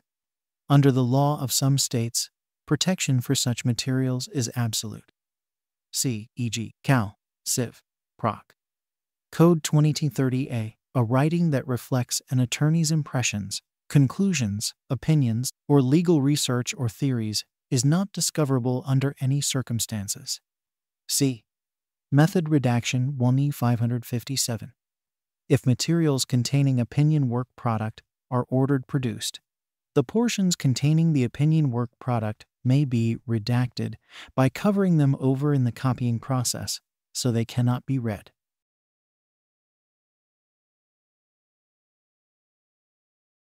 Sixth, Rule 26b3 and Hickman contrasted 1T 558.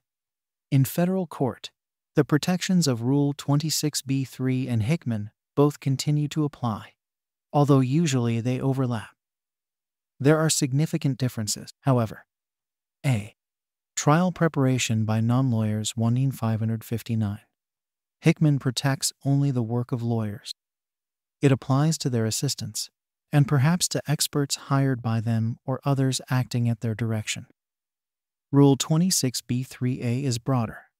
It also includes trial preparation by the parties, consultant, surety, indemnitor, insurer, or agent.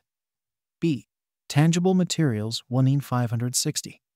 Rule 26b3a is more limited than Hickman, however, in protecting only documents and tangible things.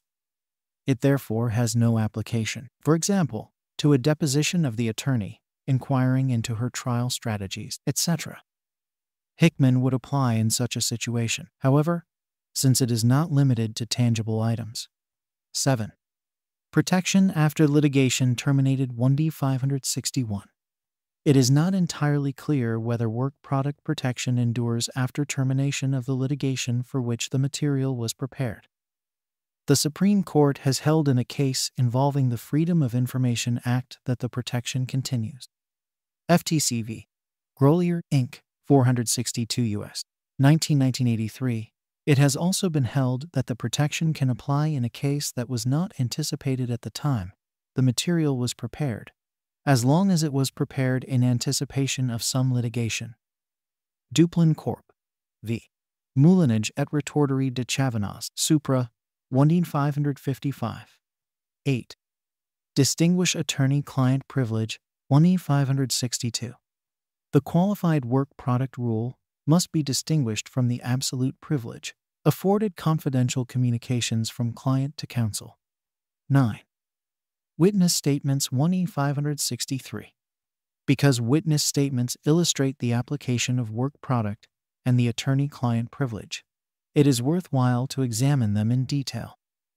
Some statements of witnesses to lawyers may be subject to the attorney-client privilege, while other communications made to lawyers or investigators may be treated as work product, and thus be subject to disclosure only on a showing of substantial need. A.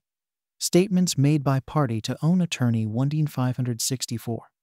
If the statements were made in confidence regarding past events, the communications are privileged under the attorney-client privilege. 1. Attorney's employees 1E 565. The privilege may also apply to statements made to an investigator employed by the party's counsel. Brackage v. Graf. 206 NW2D 45 Neb. 1973. 2. Caveat 1D 566. Note, however, that a party cannot put documents beyond the reach of discovery by turning them over to counsel. Nor can a party relieve himself of the obligation to disclose by making disclosure to his own lawyer. All that is protected is the fact of communication from client to lawyer. B. Statements by employees of corporation 1E 567. The attorney-client privilege applies to communications made in confidence by employees of a corporation, including non-supervisory employees in many jurisdictions. See Supra 1-532-1-535. 1. Confidential Reports 1-568. The attorney-client privilege may also apply to routine reports that are intended to be confidential records of the corporation, prepared for the corporation's attorney, e.g., accident reports prepared by a truck driver according to company policy that such reports be submitted immediately following any accident for confidential use of the corporation's lawyers. D.I. Chadbourne, Inc. v. Superior Court, 60 Cal. 2D 723 1964. 2. Other Reports 1-569. Other reports of employees to corporate counsel are not covered by the attorney-client privilege, but may be subject to the qualified work product privilege if they were made or prepared in anticipation of litigation. Xerox v. IBM, 64 FRD, 367 SDNY. 1974, however, remember that regular reports may be found to not meet the in anticipation requirement. See Supra 1-550. C. Statements of non-party witnesses 1-570. Statements obtained from non-party witnesses are usually held to be work product of the attorney, so they are not subject to discovery by an adversary, unless he is not reasonably able to obtain a similar statement from the witness by his own effort. 1. Note: under federal practice, the witness himself is entitled to a copy of his statement as a matter of right. Fed. R. Civ. P. 26b3c. 2. Not covered by attorney-client privilege. Witness interviews are not covered by the attorney-client privilege. Hickman v. Taylor, Supra, 1-519. D. Statements made by party to adverse counsel 1-571.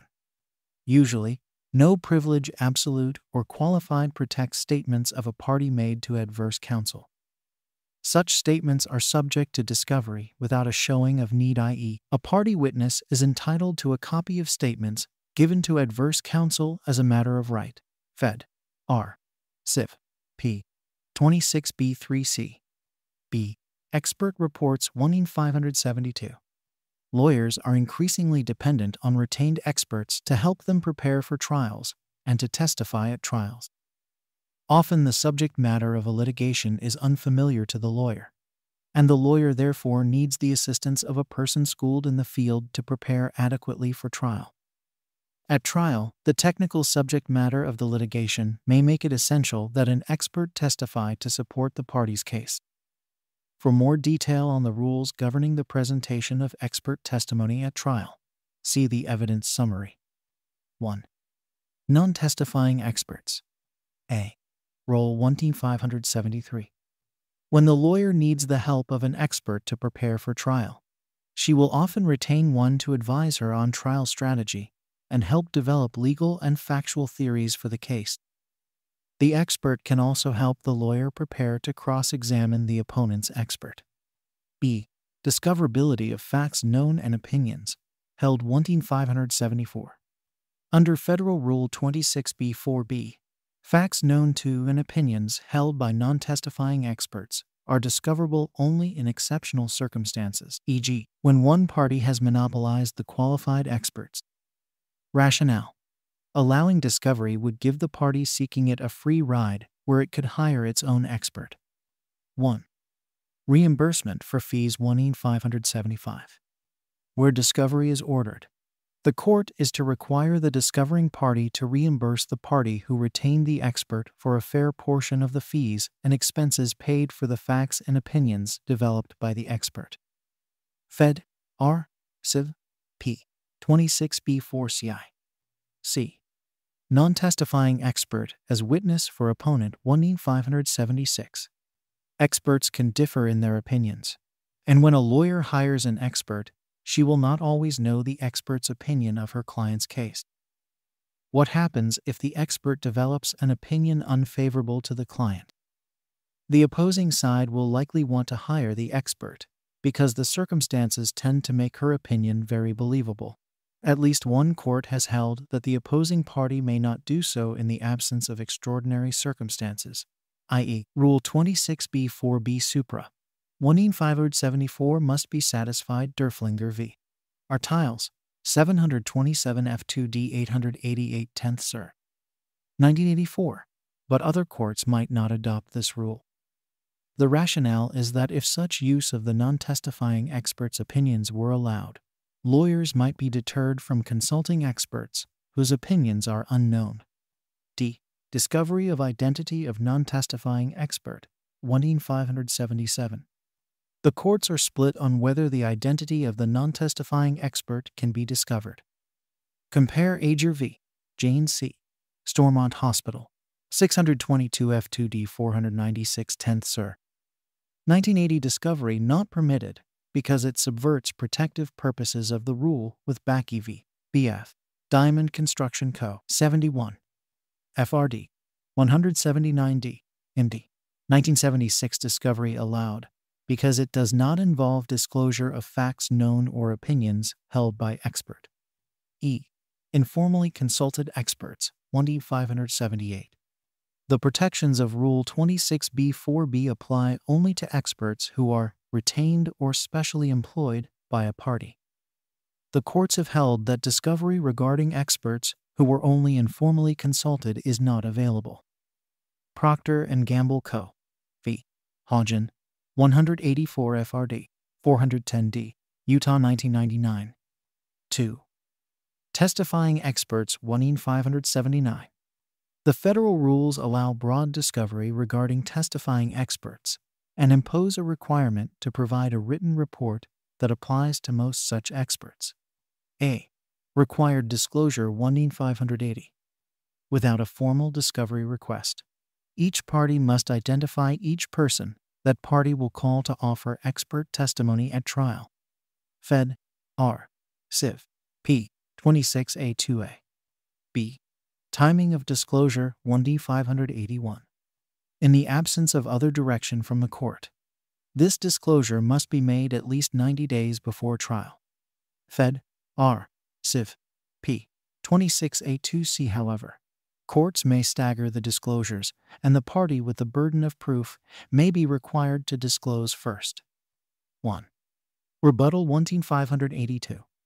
Within 30 days after the disclosure by an opposing party, a party may add another expert intended to offer testimony solely to rebut or contradict expert evidence identified by the opposing party. C. Required report by expert witness 1583. In addition to identifying its expert witnesses, a party must ordinarily provide a detailed report from the expert. Fed. R. Civ. P. 26A2B. 1. Experts covered 1584. A report must be prepared for any specially retained expert and for any employee of a party whose duties regularly include giving expert testimony. This ordinarily does not include a party's treating doctor, if the doctor will offer opinions only on the basis of observations during treatment. Riddick v. Washington Hospital Center, 183 FRD, 327 DDC, 1998. 2. Signed by expert 1585. The report is to be signed by the witness, although it is contemplated that counsel may assist in drafting the report. 3. Statement of experts' opinions 1586. The report is to include a complete statement of all opinions the expert will express in testimony, along with the basis therefor and the data or other information on which they are based. This makes all materials provided the expert, including privileged materials, subject to mandatory disclosure. 4. Exhibits 11587. Disclosure should also include all exhibits that will be used in connection with the testimony. 5. Experts' qualifications 1588. The report must include the witness's qualifications, including all publications during the preceding 10 years, and a list of all cases in which the expert testified during the preceding 4 years. 6. Experts' compensation 1589. The report should include the compensation the expert will be paid. 7. Supplementation 1,590. The report should be supplemented with new information that is developed after it is submitted. Fed. R. Civ. P. 26E2. D. Deposition of Right 1,591. Any party has a right to take the deposition of a testifying expert. Fed. R. Civ. P. 26B4A where a report is required. However, this deposition may not take place until after the report is provided. 1. Supplementation of experts' testimony 1,592. Although supplementation is not required with other deposition testimony, a party has a duty to supplement the deposition testimony of its expert witness. Fed. R. Civ. P. 26E2. 2. Compensation of expert for responding to Discovery 1,593. The party taking the deposition must compensate the expert for the time spent on the deposition. Compare. There is no requirement to compensate the expert for the time spent on the report. E. State practice, compared 1,594. States often have similar statutory procedures for pretrial identification of expert witnesses, including provisions for pretrial depositions. See, e.g., Cal. Civ. Proc. Code 2034-260. 3. Unaffiliated experts 1,595. Rule 26b4 makes no provision for a person who has expertise that may be pertinent to a lawsuit, but who has not consented to assist any party in connection with a case. On occasion, litigants subpoena such persons to compel them to testify. It has been held that they may sometimes be compelled to give such testimony, albeit perhaps only on being paid a fee for it. See, e.g., Wright v. Jeep Corp. 547 F2D 871 ED, Mitch. 1982 professor who prepared report on Jeep rollover problems compelled to testify. A. Rationale. Experts should be treated like other witnesses who have information that is pertinent to the resolution of a lawsuit. B. Criticism. Society pays a price if such experts are required to spend substantial time attending depositions or trials, and they may not be adequately compensated for being required to reveal their expertise. C. Protection against subpoenas 1,596. Rule 45 provides that if a subpoena requires disclosing an unretained expert's opinion or information that does not describe specific occurrences in dispute and results from the expert's study that were not requested by a party, the court may quash or modify the subpoena. Alternatively, if the party in whose behalf the subpoena is issued shows a substantial need for the testimony or material that cannot be otherwise met without undue hardship, and assures that the person to whom the subpoena is addressed will be reasonably compensated, the court may order appearance or production only upon specified conditions. Fed. R. Civ. P. 45C3C. D. Distinguish expert as fact witness 1,597. Whether or not experts should be protected against being compelled to testify regarding matters within their expertise, they are not immune to the civic duty to testify regarding the facts of the case. Thus, if a Nobel Prize winner witnesses an accident, she must testify about what she saw just like any other witness. D. Protective orders. 1. Introduction 1,598. Protective orders are designed to prevent undue burdens that might otherwise be imposed by discovery. The availability of protective orders recognizes both that discovery can be extremely intrusive and that parties may seek to abuse it. Both concerns can be ameliorated through protective provisions. 2. Requirement of good cause 1,599. A protective order should be granted only on a showing of good cause by the party seeking protection. Fed. R. Civ. P. 26C1 appropriate grounds include the following. A. Confidential information 1,600. A protective order may be entered to protect trade secret or other confidential research, development, or commercial information. Fed. R. Civ. P. 26C1G. 1. Showing required. A. Confidentiality 19601. Such protection is available only for information that is in fact confidential. To justify an order, the party must show that the information has been held in confidence. B. Specific harm from disclosure 1D602. There must also be a showing that a specific harm is likely to flow from disclosure of the information. C. Not limited to technical information 18603. The protection is not limited to technical trade secret information, but rather may extend to wide varieties of commercial data whose disclosure could give commercial advantage to competitors.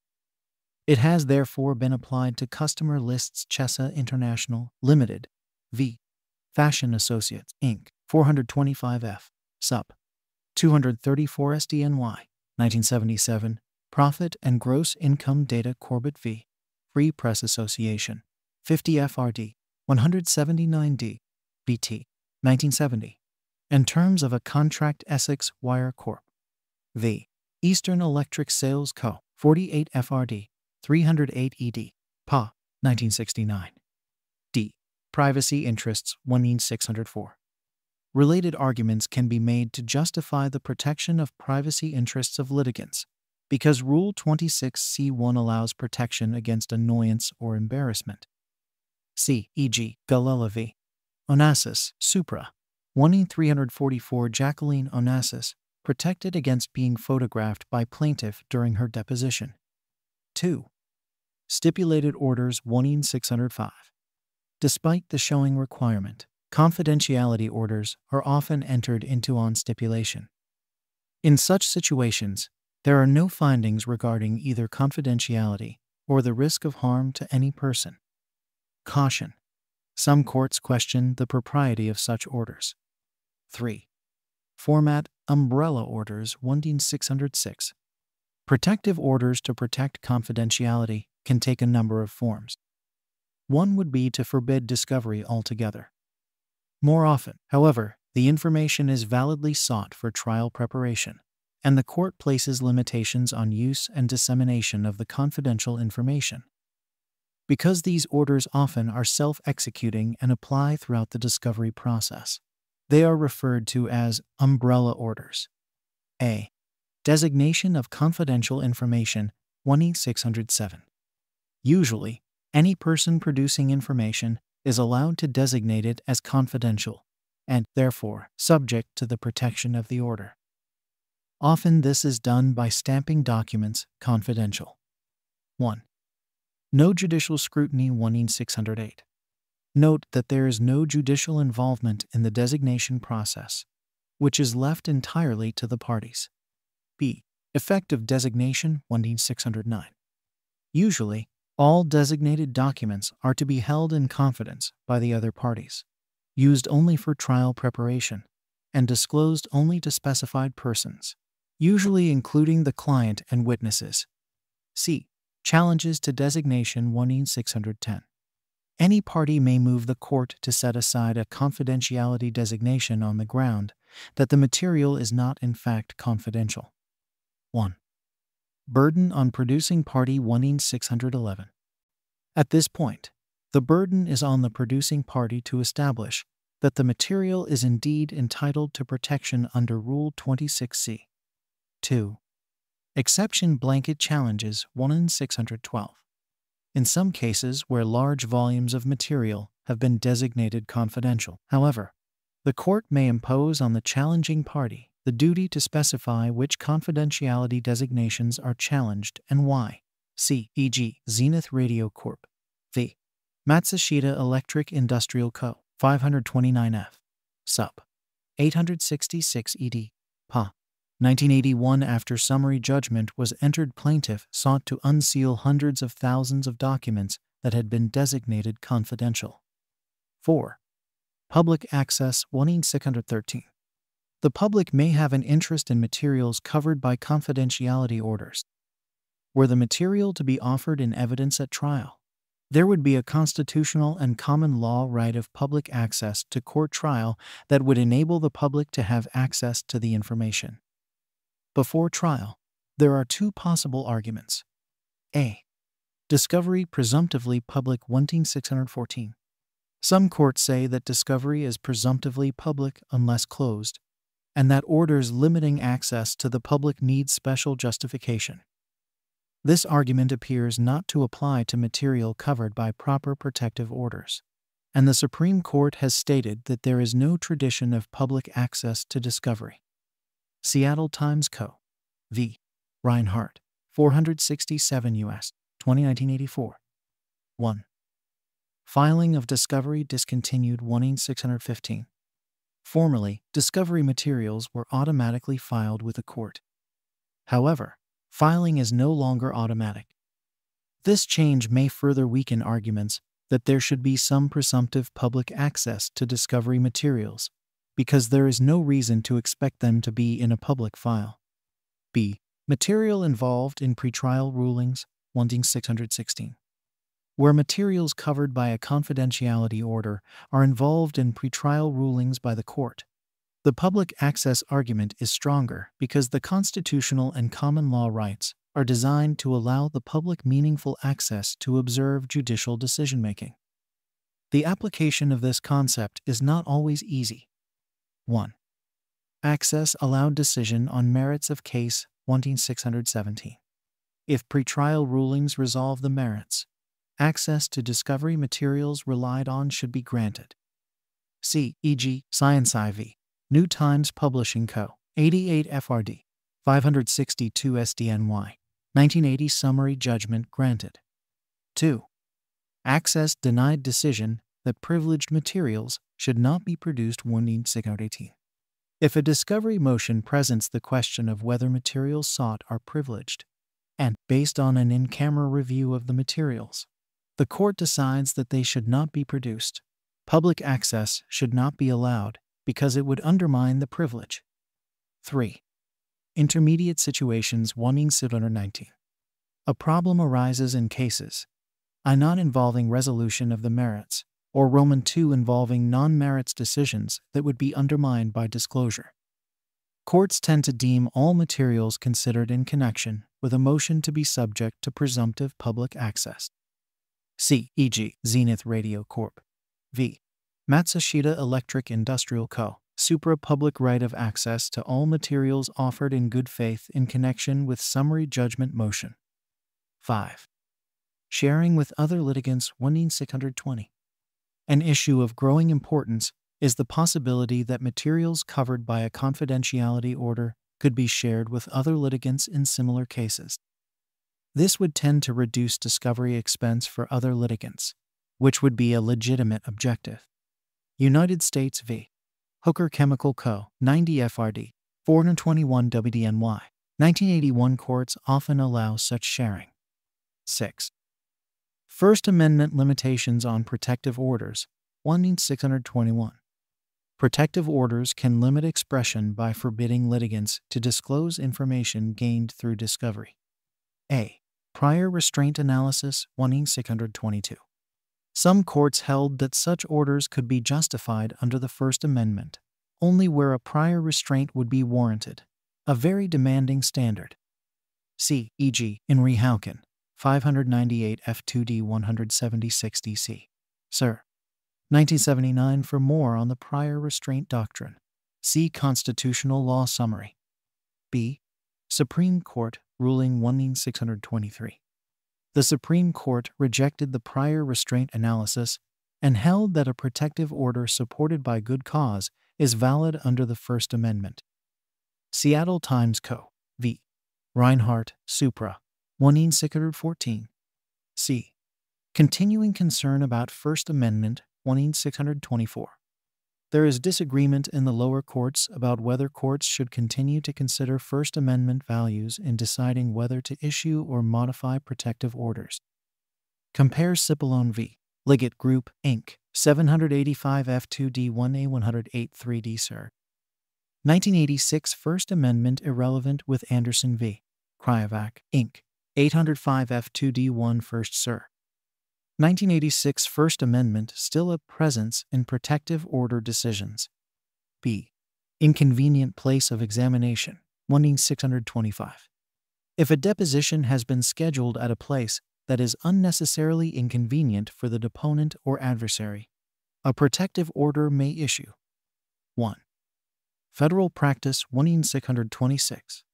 Under the federal rules, protective orders are the only method available for controlling the place at which the deposition of a party can be scheduled, since the adverse party can notice his deposition to be taken anywhere. Compare. A non-party witness cannot be required to appear except by subpoena, and the range of a subpoena is limited. See Supra. 1D379. A. Non-resident defendants 1D627. On applications for protective orders as to the place of deposition, courts are inclined to hold that a non-resident defendant should be deposed at his residence rather than at the place where the suit is pending. 1. But note, a contrary result may be reached if the plaintiff is willing to pay the defendant's expenses to travel to the forum, or if it is shown that the defendant will be in the forum anyway. B. Non-resident plaintiff 1,628. The courts appear more inclined to require a non-resident plaintiff to appear locally for his deposition, since he chose to file his action in the local forum. 2. State practice compared 1,629. Instead of requiring a non-resident deponent to obtain a protective order, state rules frequently put the burden on the party seeking the deposition to obtain a prior court order if he wishes to compel the other party to give her deposition beyond the range of a subpoena. Cal. Civ. Proc. Code 2025-260A. C. Unreasonable conduct of deposition 1D630. If a deposition is conducted in a manner that is unduly annoying, embarrassing, or oppressive to a witness or party, a protective order may issue.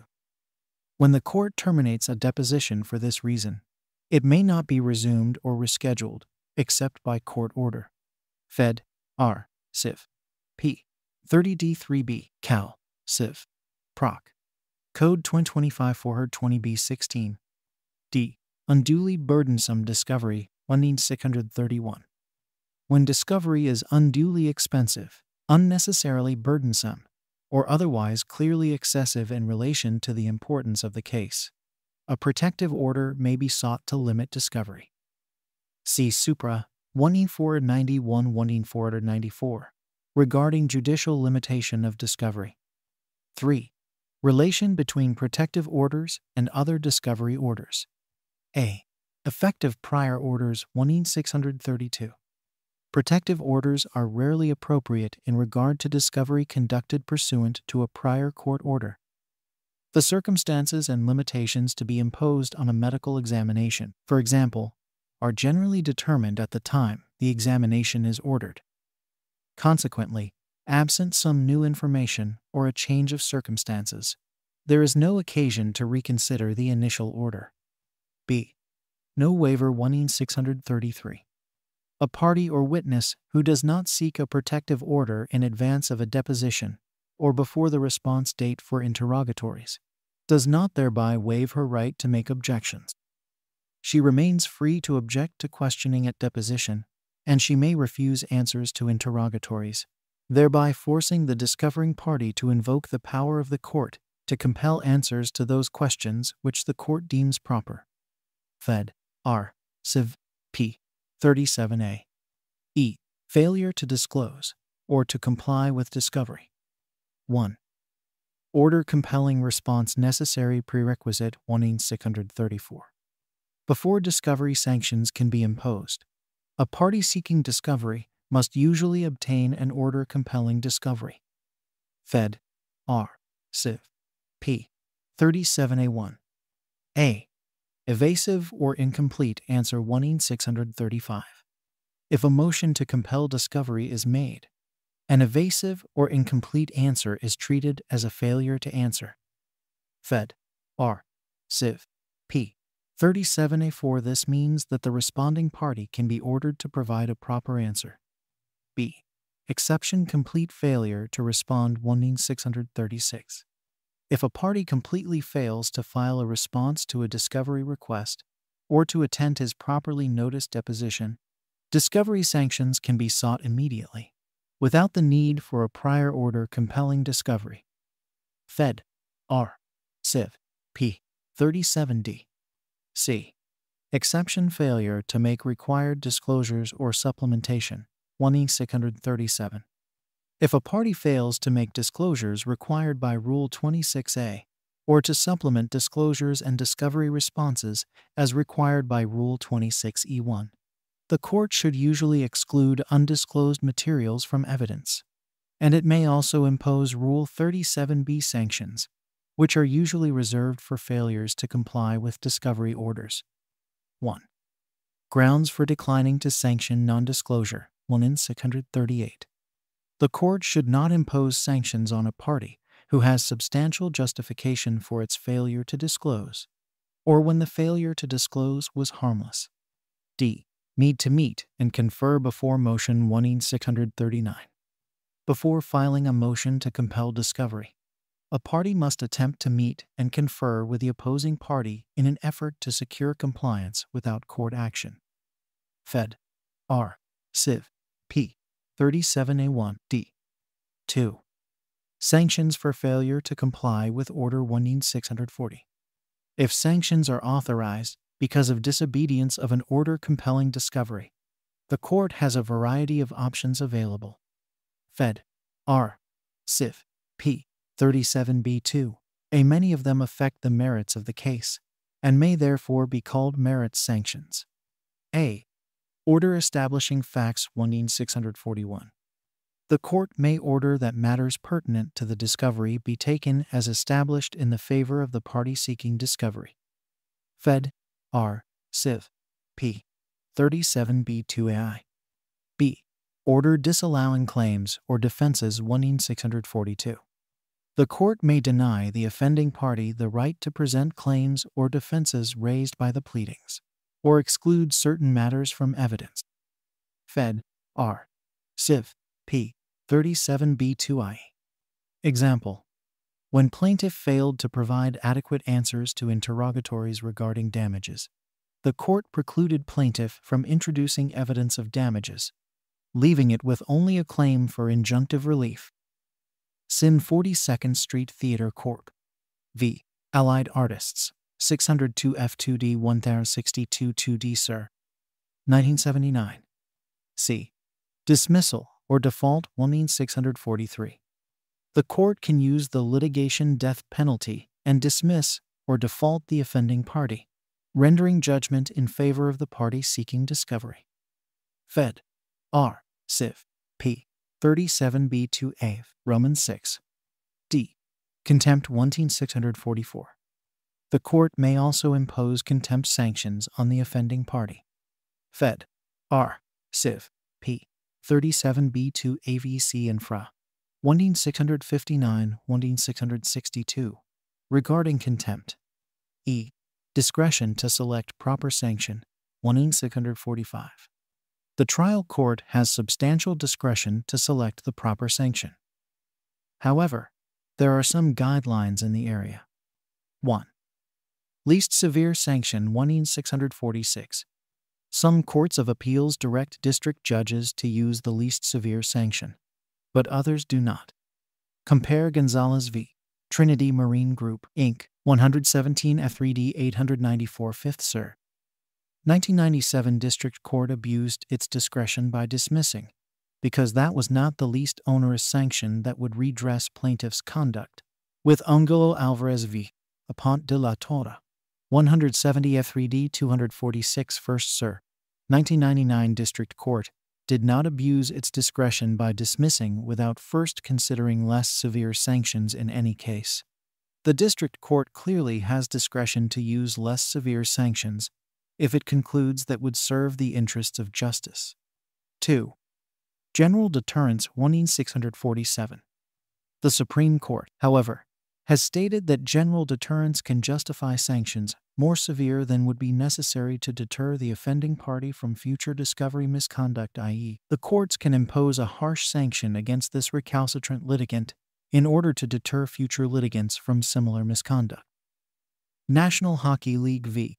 Metropolitan Hockey Club, Inc., 427 U.S., 639 1976. And C. Brockton Savings Bank v. Pete, Marwick, Mitchell & Co., 771 F2D5 First Sir. 1985. No requirement that lesser sanction first be considered. 3. Culpability necessary for sanctions. A. Due process requirements 1/648. There are due process limitations on the power of a court to impose sanctions that affect the merits. 1. No merits sanctions for misconduct unrelated to merits 1/649. A party has a constitutional right to have her case decided on the merits, whether or not she obeys every directive of the court. Hence, it is a violation of due process for the court to enter judgment against a party merely for disobeying an order. Hovey v. Elliott, 167 U.S., 409 1/897. However, if a party's misconduct taints the merits, that is sufficient to justify a sanction order that redresses the effects of the misconduct. Thus, the failure to comply with discovery usually will support an inference that the violator's case lacks merit and justify a merits sanction. Hammond Packing Co. v. Arkansas, 212 U.S., 302299. 2. Ability to comply 1/650. Even if the failure to comply relates to the merits of the case, it would violate due process to enter judgment against a party for failing to do something that he was unable to do. Societe Internationale v. Rogers, 357 U.S., 197 1958. B. Willfulness, bad faith, or other fault 1/651. The ordinary formulation looks to whether the party to be sanctioned was guilty of willfulness, bad faith, or other fault in connection with the failure to comply with the court's order. The broadest ground is other fault, and it is unclear whether it would extend to simple negligence. See Sin 42nd Street Theater Corp. v. Allied Artists, Supra, 1/642. Gross negligence sanctionable. C. Punishing client for lawyer's misconduct, 1/652. Often, it will not be clear that the client who is directly affected by merit sanctions was responsible for misconduct by the lawyer. 1. Lawyer as agent of client 1/653. The Supreme Court has said that the lawyer is the agent of the client, and that the client is therefore responsible for the conduct of the lawyer. Link v. Wabash Railroad, 370 U.S., 626 1962. 2. Need to show client involvement 1/654. Most lower courts, however, insist on some showing of client involvement before imposing harsh sanctions on the client. See, e.g., Sin 42nd Street Theater Corp. v. Allied Artists, Supra plaintiff's principal officer, intimately involved in litigation. She v. Donoho Construction Co., 529 F2D 171 3D Sir. 1986 trial court to provide direct warning about risk of dismissal to parties before imposing ultimate sanction. D. Loss of electronically stored information, 1/655.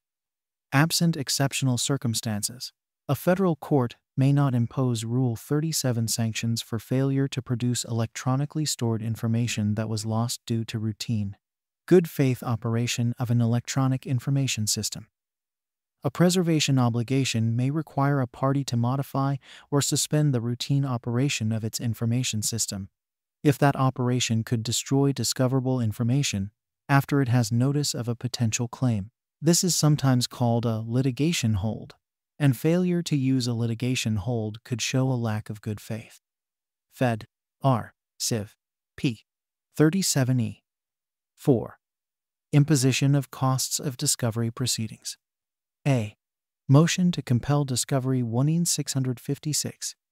Unless the court finds that the losing party on a discovery motion was substantially justified in taking the position it did, the court will require the losing party to pay the other side the cost of making or defending against the motion to compel. Fed. R. Civ. P. 37A5. B. Failure to obey order compelling discovery 1657. The party who fails to comply with a discovery order may, in addition to other sanctions, be required to pay the moving party the cost of seeking sanctions. Fed. R. Civ. P. 37b2c. C. For failure to attend deposition 1658. Federal Rule 30G 1 authorizes the imposition of costs for a party's failure to attend a deposition that he scheduled. 5. Contempt power. A.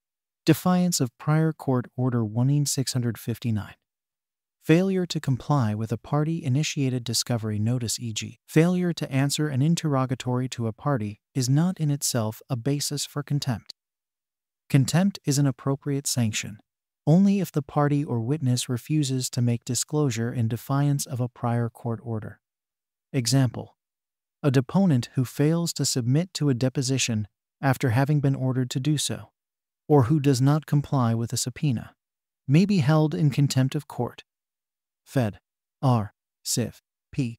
37b1, 45e. B. Civil contempt 1660. The contempt sanction may be civil, and thus coercive in effect, i.e., the witness may purge himself of the contempt at any time by providing the information sought. International Business Machines Corp. v. United States, 493 F2D 112 2D Sir.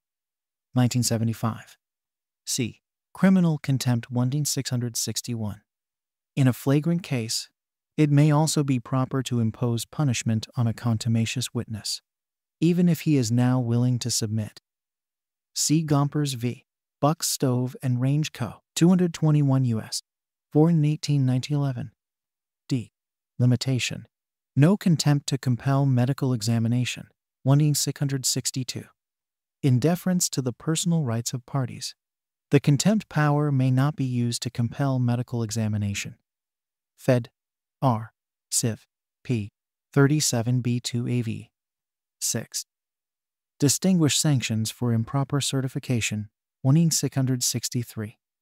Federal Rule 26G makes the signature of an attorney on a discovery paper a certificate with respect to the following matters, and directs that if a paper is signed in violation of this requirement, the court shall impose a sanction on the person signing the paper and/or the party on whose behalf it was submitted. A. Supported by law, 1664. The signature certifies that the request or response is consistent with the federal rules and warranted by existing law or a good faith argument for the extension, modification, or reversal of existing law. B. Proper purpose 1665. The signature also certifies that the request or response was not interposed for any improper purpose, such as to harass or to cause unnecessary delay or needless increase in the cost of litigation. C. Reasonable 1666. Finally, the signature certifies that the request or response is not unreasonable or unduly burdensome or expensive, given the needs of the case, the discovery already had in the case, the amount in controversy, and the importance of the issues at stake in the litigation. F. Appellate review of discovery orders. 1. Orders usually not appealable. A. Discovery orders not final 1667. To further the interest of judicial economy, generally only final orders are appealable. Orders concerning discovery are not final judgments, and hence are not appealable in most jurisdictions. 1. Not collateral 1668. Despite the prohibition against appealing non-final orders, many jurisdictions allow immediate appeal of orders that are collateral, i.e., not directly in issue to the main case. Discovery orders are not regarded as collateral to the main action, and so are not immediately appealable under this principle. See Infra. 2197-2213. Cunningham v. Hamilton County, 527 U.S. 198 1999. Rule 37 sanctions orders are not collateral to the merits. B. Not injunctions 1669. Likewise, Discovery orders are not injunctions within the meaning of statutes authorizing immediate appeals from orders granting or denying injunctions. 28 U.S.C. 11292A International Products Corp. v. Coons, 325 F2D 403 2D Sir. 1963. C. Appealable in some states 1-670. In some states, discovery orders are appealable orders, i.e., in those states, no final decision requirement is imposed as a condition of appellate jurisdiction. See Bowser v. Uniroyal, 39 App. Div. 2D 632 1972. 2. Modes of review. A. Certified Appeal Federal Practice, 1-671. If the discovery motion raises an important question about the controlling discovery rule, the trial court may certify the question to the appellate court. If appropriate certification legislation has been enacted in the jurisdiction, e.g., where the jurisdiction has adopted a statute allowing lower courts to certify important and unsettled issues to the state Supreme Court. See, e.g., American Express Warehousing Limited v. Transamerica Insurance Co. 380 F2D 277 2D Sir. 1967. B. Mandamus or Prohibition State and Federal Practice, 1-672. An extraordinary writ, such as a writ of mandamus, which orders a court to perform an act, may be issued by an appellate court to correct or prevent an abuse of discretion by the trial judge in exercising power over the discovery process. 28 U.S.C. 1-651. Schlagenhoff v. Holder, Supra, 1-470. Greyhound Corp. v. Superior Court, 56 Cal. 2D 355 1960. One such writs usually are issued only in extraordinary situations. C. Review after judgment 1-673. If the trial court fails to compel effective disclosure, the appellate court may reverse the judgment on this basis. However, the discovery ruling must be shown to have been prejudicial, i.e., likely to have affected the outcome of the case, or there is little likelihood of reversal. C. Burns v. Thiokol Chemical Corp. 483 F2D 305 Sir. 1973. D. Sanction as final 1-674. If the discovery sanction takes the form of a final disposition, such as a judgment of dismissal or any entry of judgment by default, that judgment is final and appealable. Brennan v. Engineered Products, Inc., 506 F2D 299 8 Sir. 1974. E. Review of Contempt Order 1-675. An order of civil contempt is not final and hence is not generally appealable until final judgment is entered. International Business Machines Corp. v. United States, Supra, 1-660. However, a conviction of criminal contempt is final and appealable. Union Tool Co. v. Wilson, 259 U.S. 107 1922. Caution. Sometimes the distinction between civil and criminal contempt is difficult to discern. See United Mine Workers v. Bagwell, 512 U.S. 821 1994. For purposes of right to jury trial, contempt order was criminal, although court announced penalty for violation in advance. G. Use of discovery at trial. 1. Statements of adversary. A. Admissions 1-676. A party's admissions, i.e., statements detrimental to his case in a deposition or in response to an interrogatory, are admissible just like any other admission. However, such admissions are not conclusive, as they may be shown to have been inadvertent. Fed. R. Civ. P. 32A1. Cal. Civ. Proc. Code 25620. 1. But note, an admission in a response to a request for admission under Federal Rule 36 is conclusive proof of the facts admitted. Fed. R. Civ. P. 36b. See Supra. 1-422 1-441. B. Right to object 1-677.